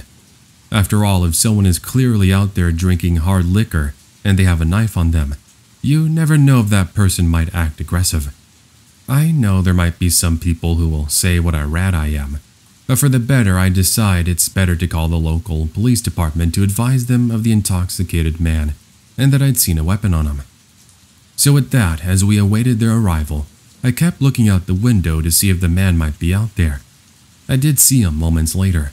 He was yelling at a driver who had just gotten into their vehicle, who drove off, and for some reason that appeared to have sent him into a fit of rage. Through the small opening in the front door, I could hear him yelling obscenities and saying he was going to kill that driver. Very weird. But it gets worse. The man suddenly stops and then stares over in my direction. I don't know if he had noticed me at first, but as he gets closer to the building, these suspicions become answered. I start to step towards Susan, who is behind the front counter, as the man walks into our little store and starts to cause a fit. He's yelling at Susan and I, and basically going off about the most random things. He was mentioning how he was abducted by higher beings and how he was apparently being set up by the government. Yeah, it was pretty weird. As I'm trying to de-escalate his anger, since he's growing visibly aggressive. He takes out the knife I saw earlier, and then begins slashing at some of the boxes of food and bags of snacks on the displays. Through his fit, he kept saying he was going to kill us, but mind you, not once did he get too close. As Susan and I are standing there, visibly shaking and slowly beginning to back up toward the back room, never taking our eyes off of this man, we notice 2 police cruisers pull up into the front of the store. How quickly both of them run in, as they now instruct the man to drop the knife. This was probably one of the scariest things I'd ever seen. Was I really about to watch firsthand as he was slain for going after an officer with a knife? I think the Lord it never came to such a violent ending. I don't know, but something in this man's mind must have told him through all his drunken rage that it was better off not to escalate things further. Well, unfortunately, he never dropped the knife, and as he got closer to the officers, who were still telling him to drop said knife, thank goodness they go with a non-lethal option and tase him, quickly dropping him to the floor, soon placing him in handcuffs. Honestly, I never had so much adrenaline running through my veins, but as the minutes passed, I began to calm myself, as did Susan. At any rate, that was really it for that experience. The owner/manager did show up, and after we gave our statements, the man was taken away. It wasn't until a bit later that I learned that the man who was arrested was apparently already a troublemaker, having only recently been let out of jail 6 months earlier on possession of illegal controlled substances. Talk about the wrong way to restart your life. In some way, I sort of feel bad for him. Just a little. Here's to hoping he's since gotten clean. He's moved on to brighter and better things.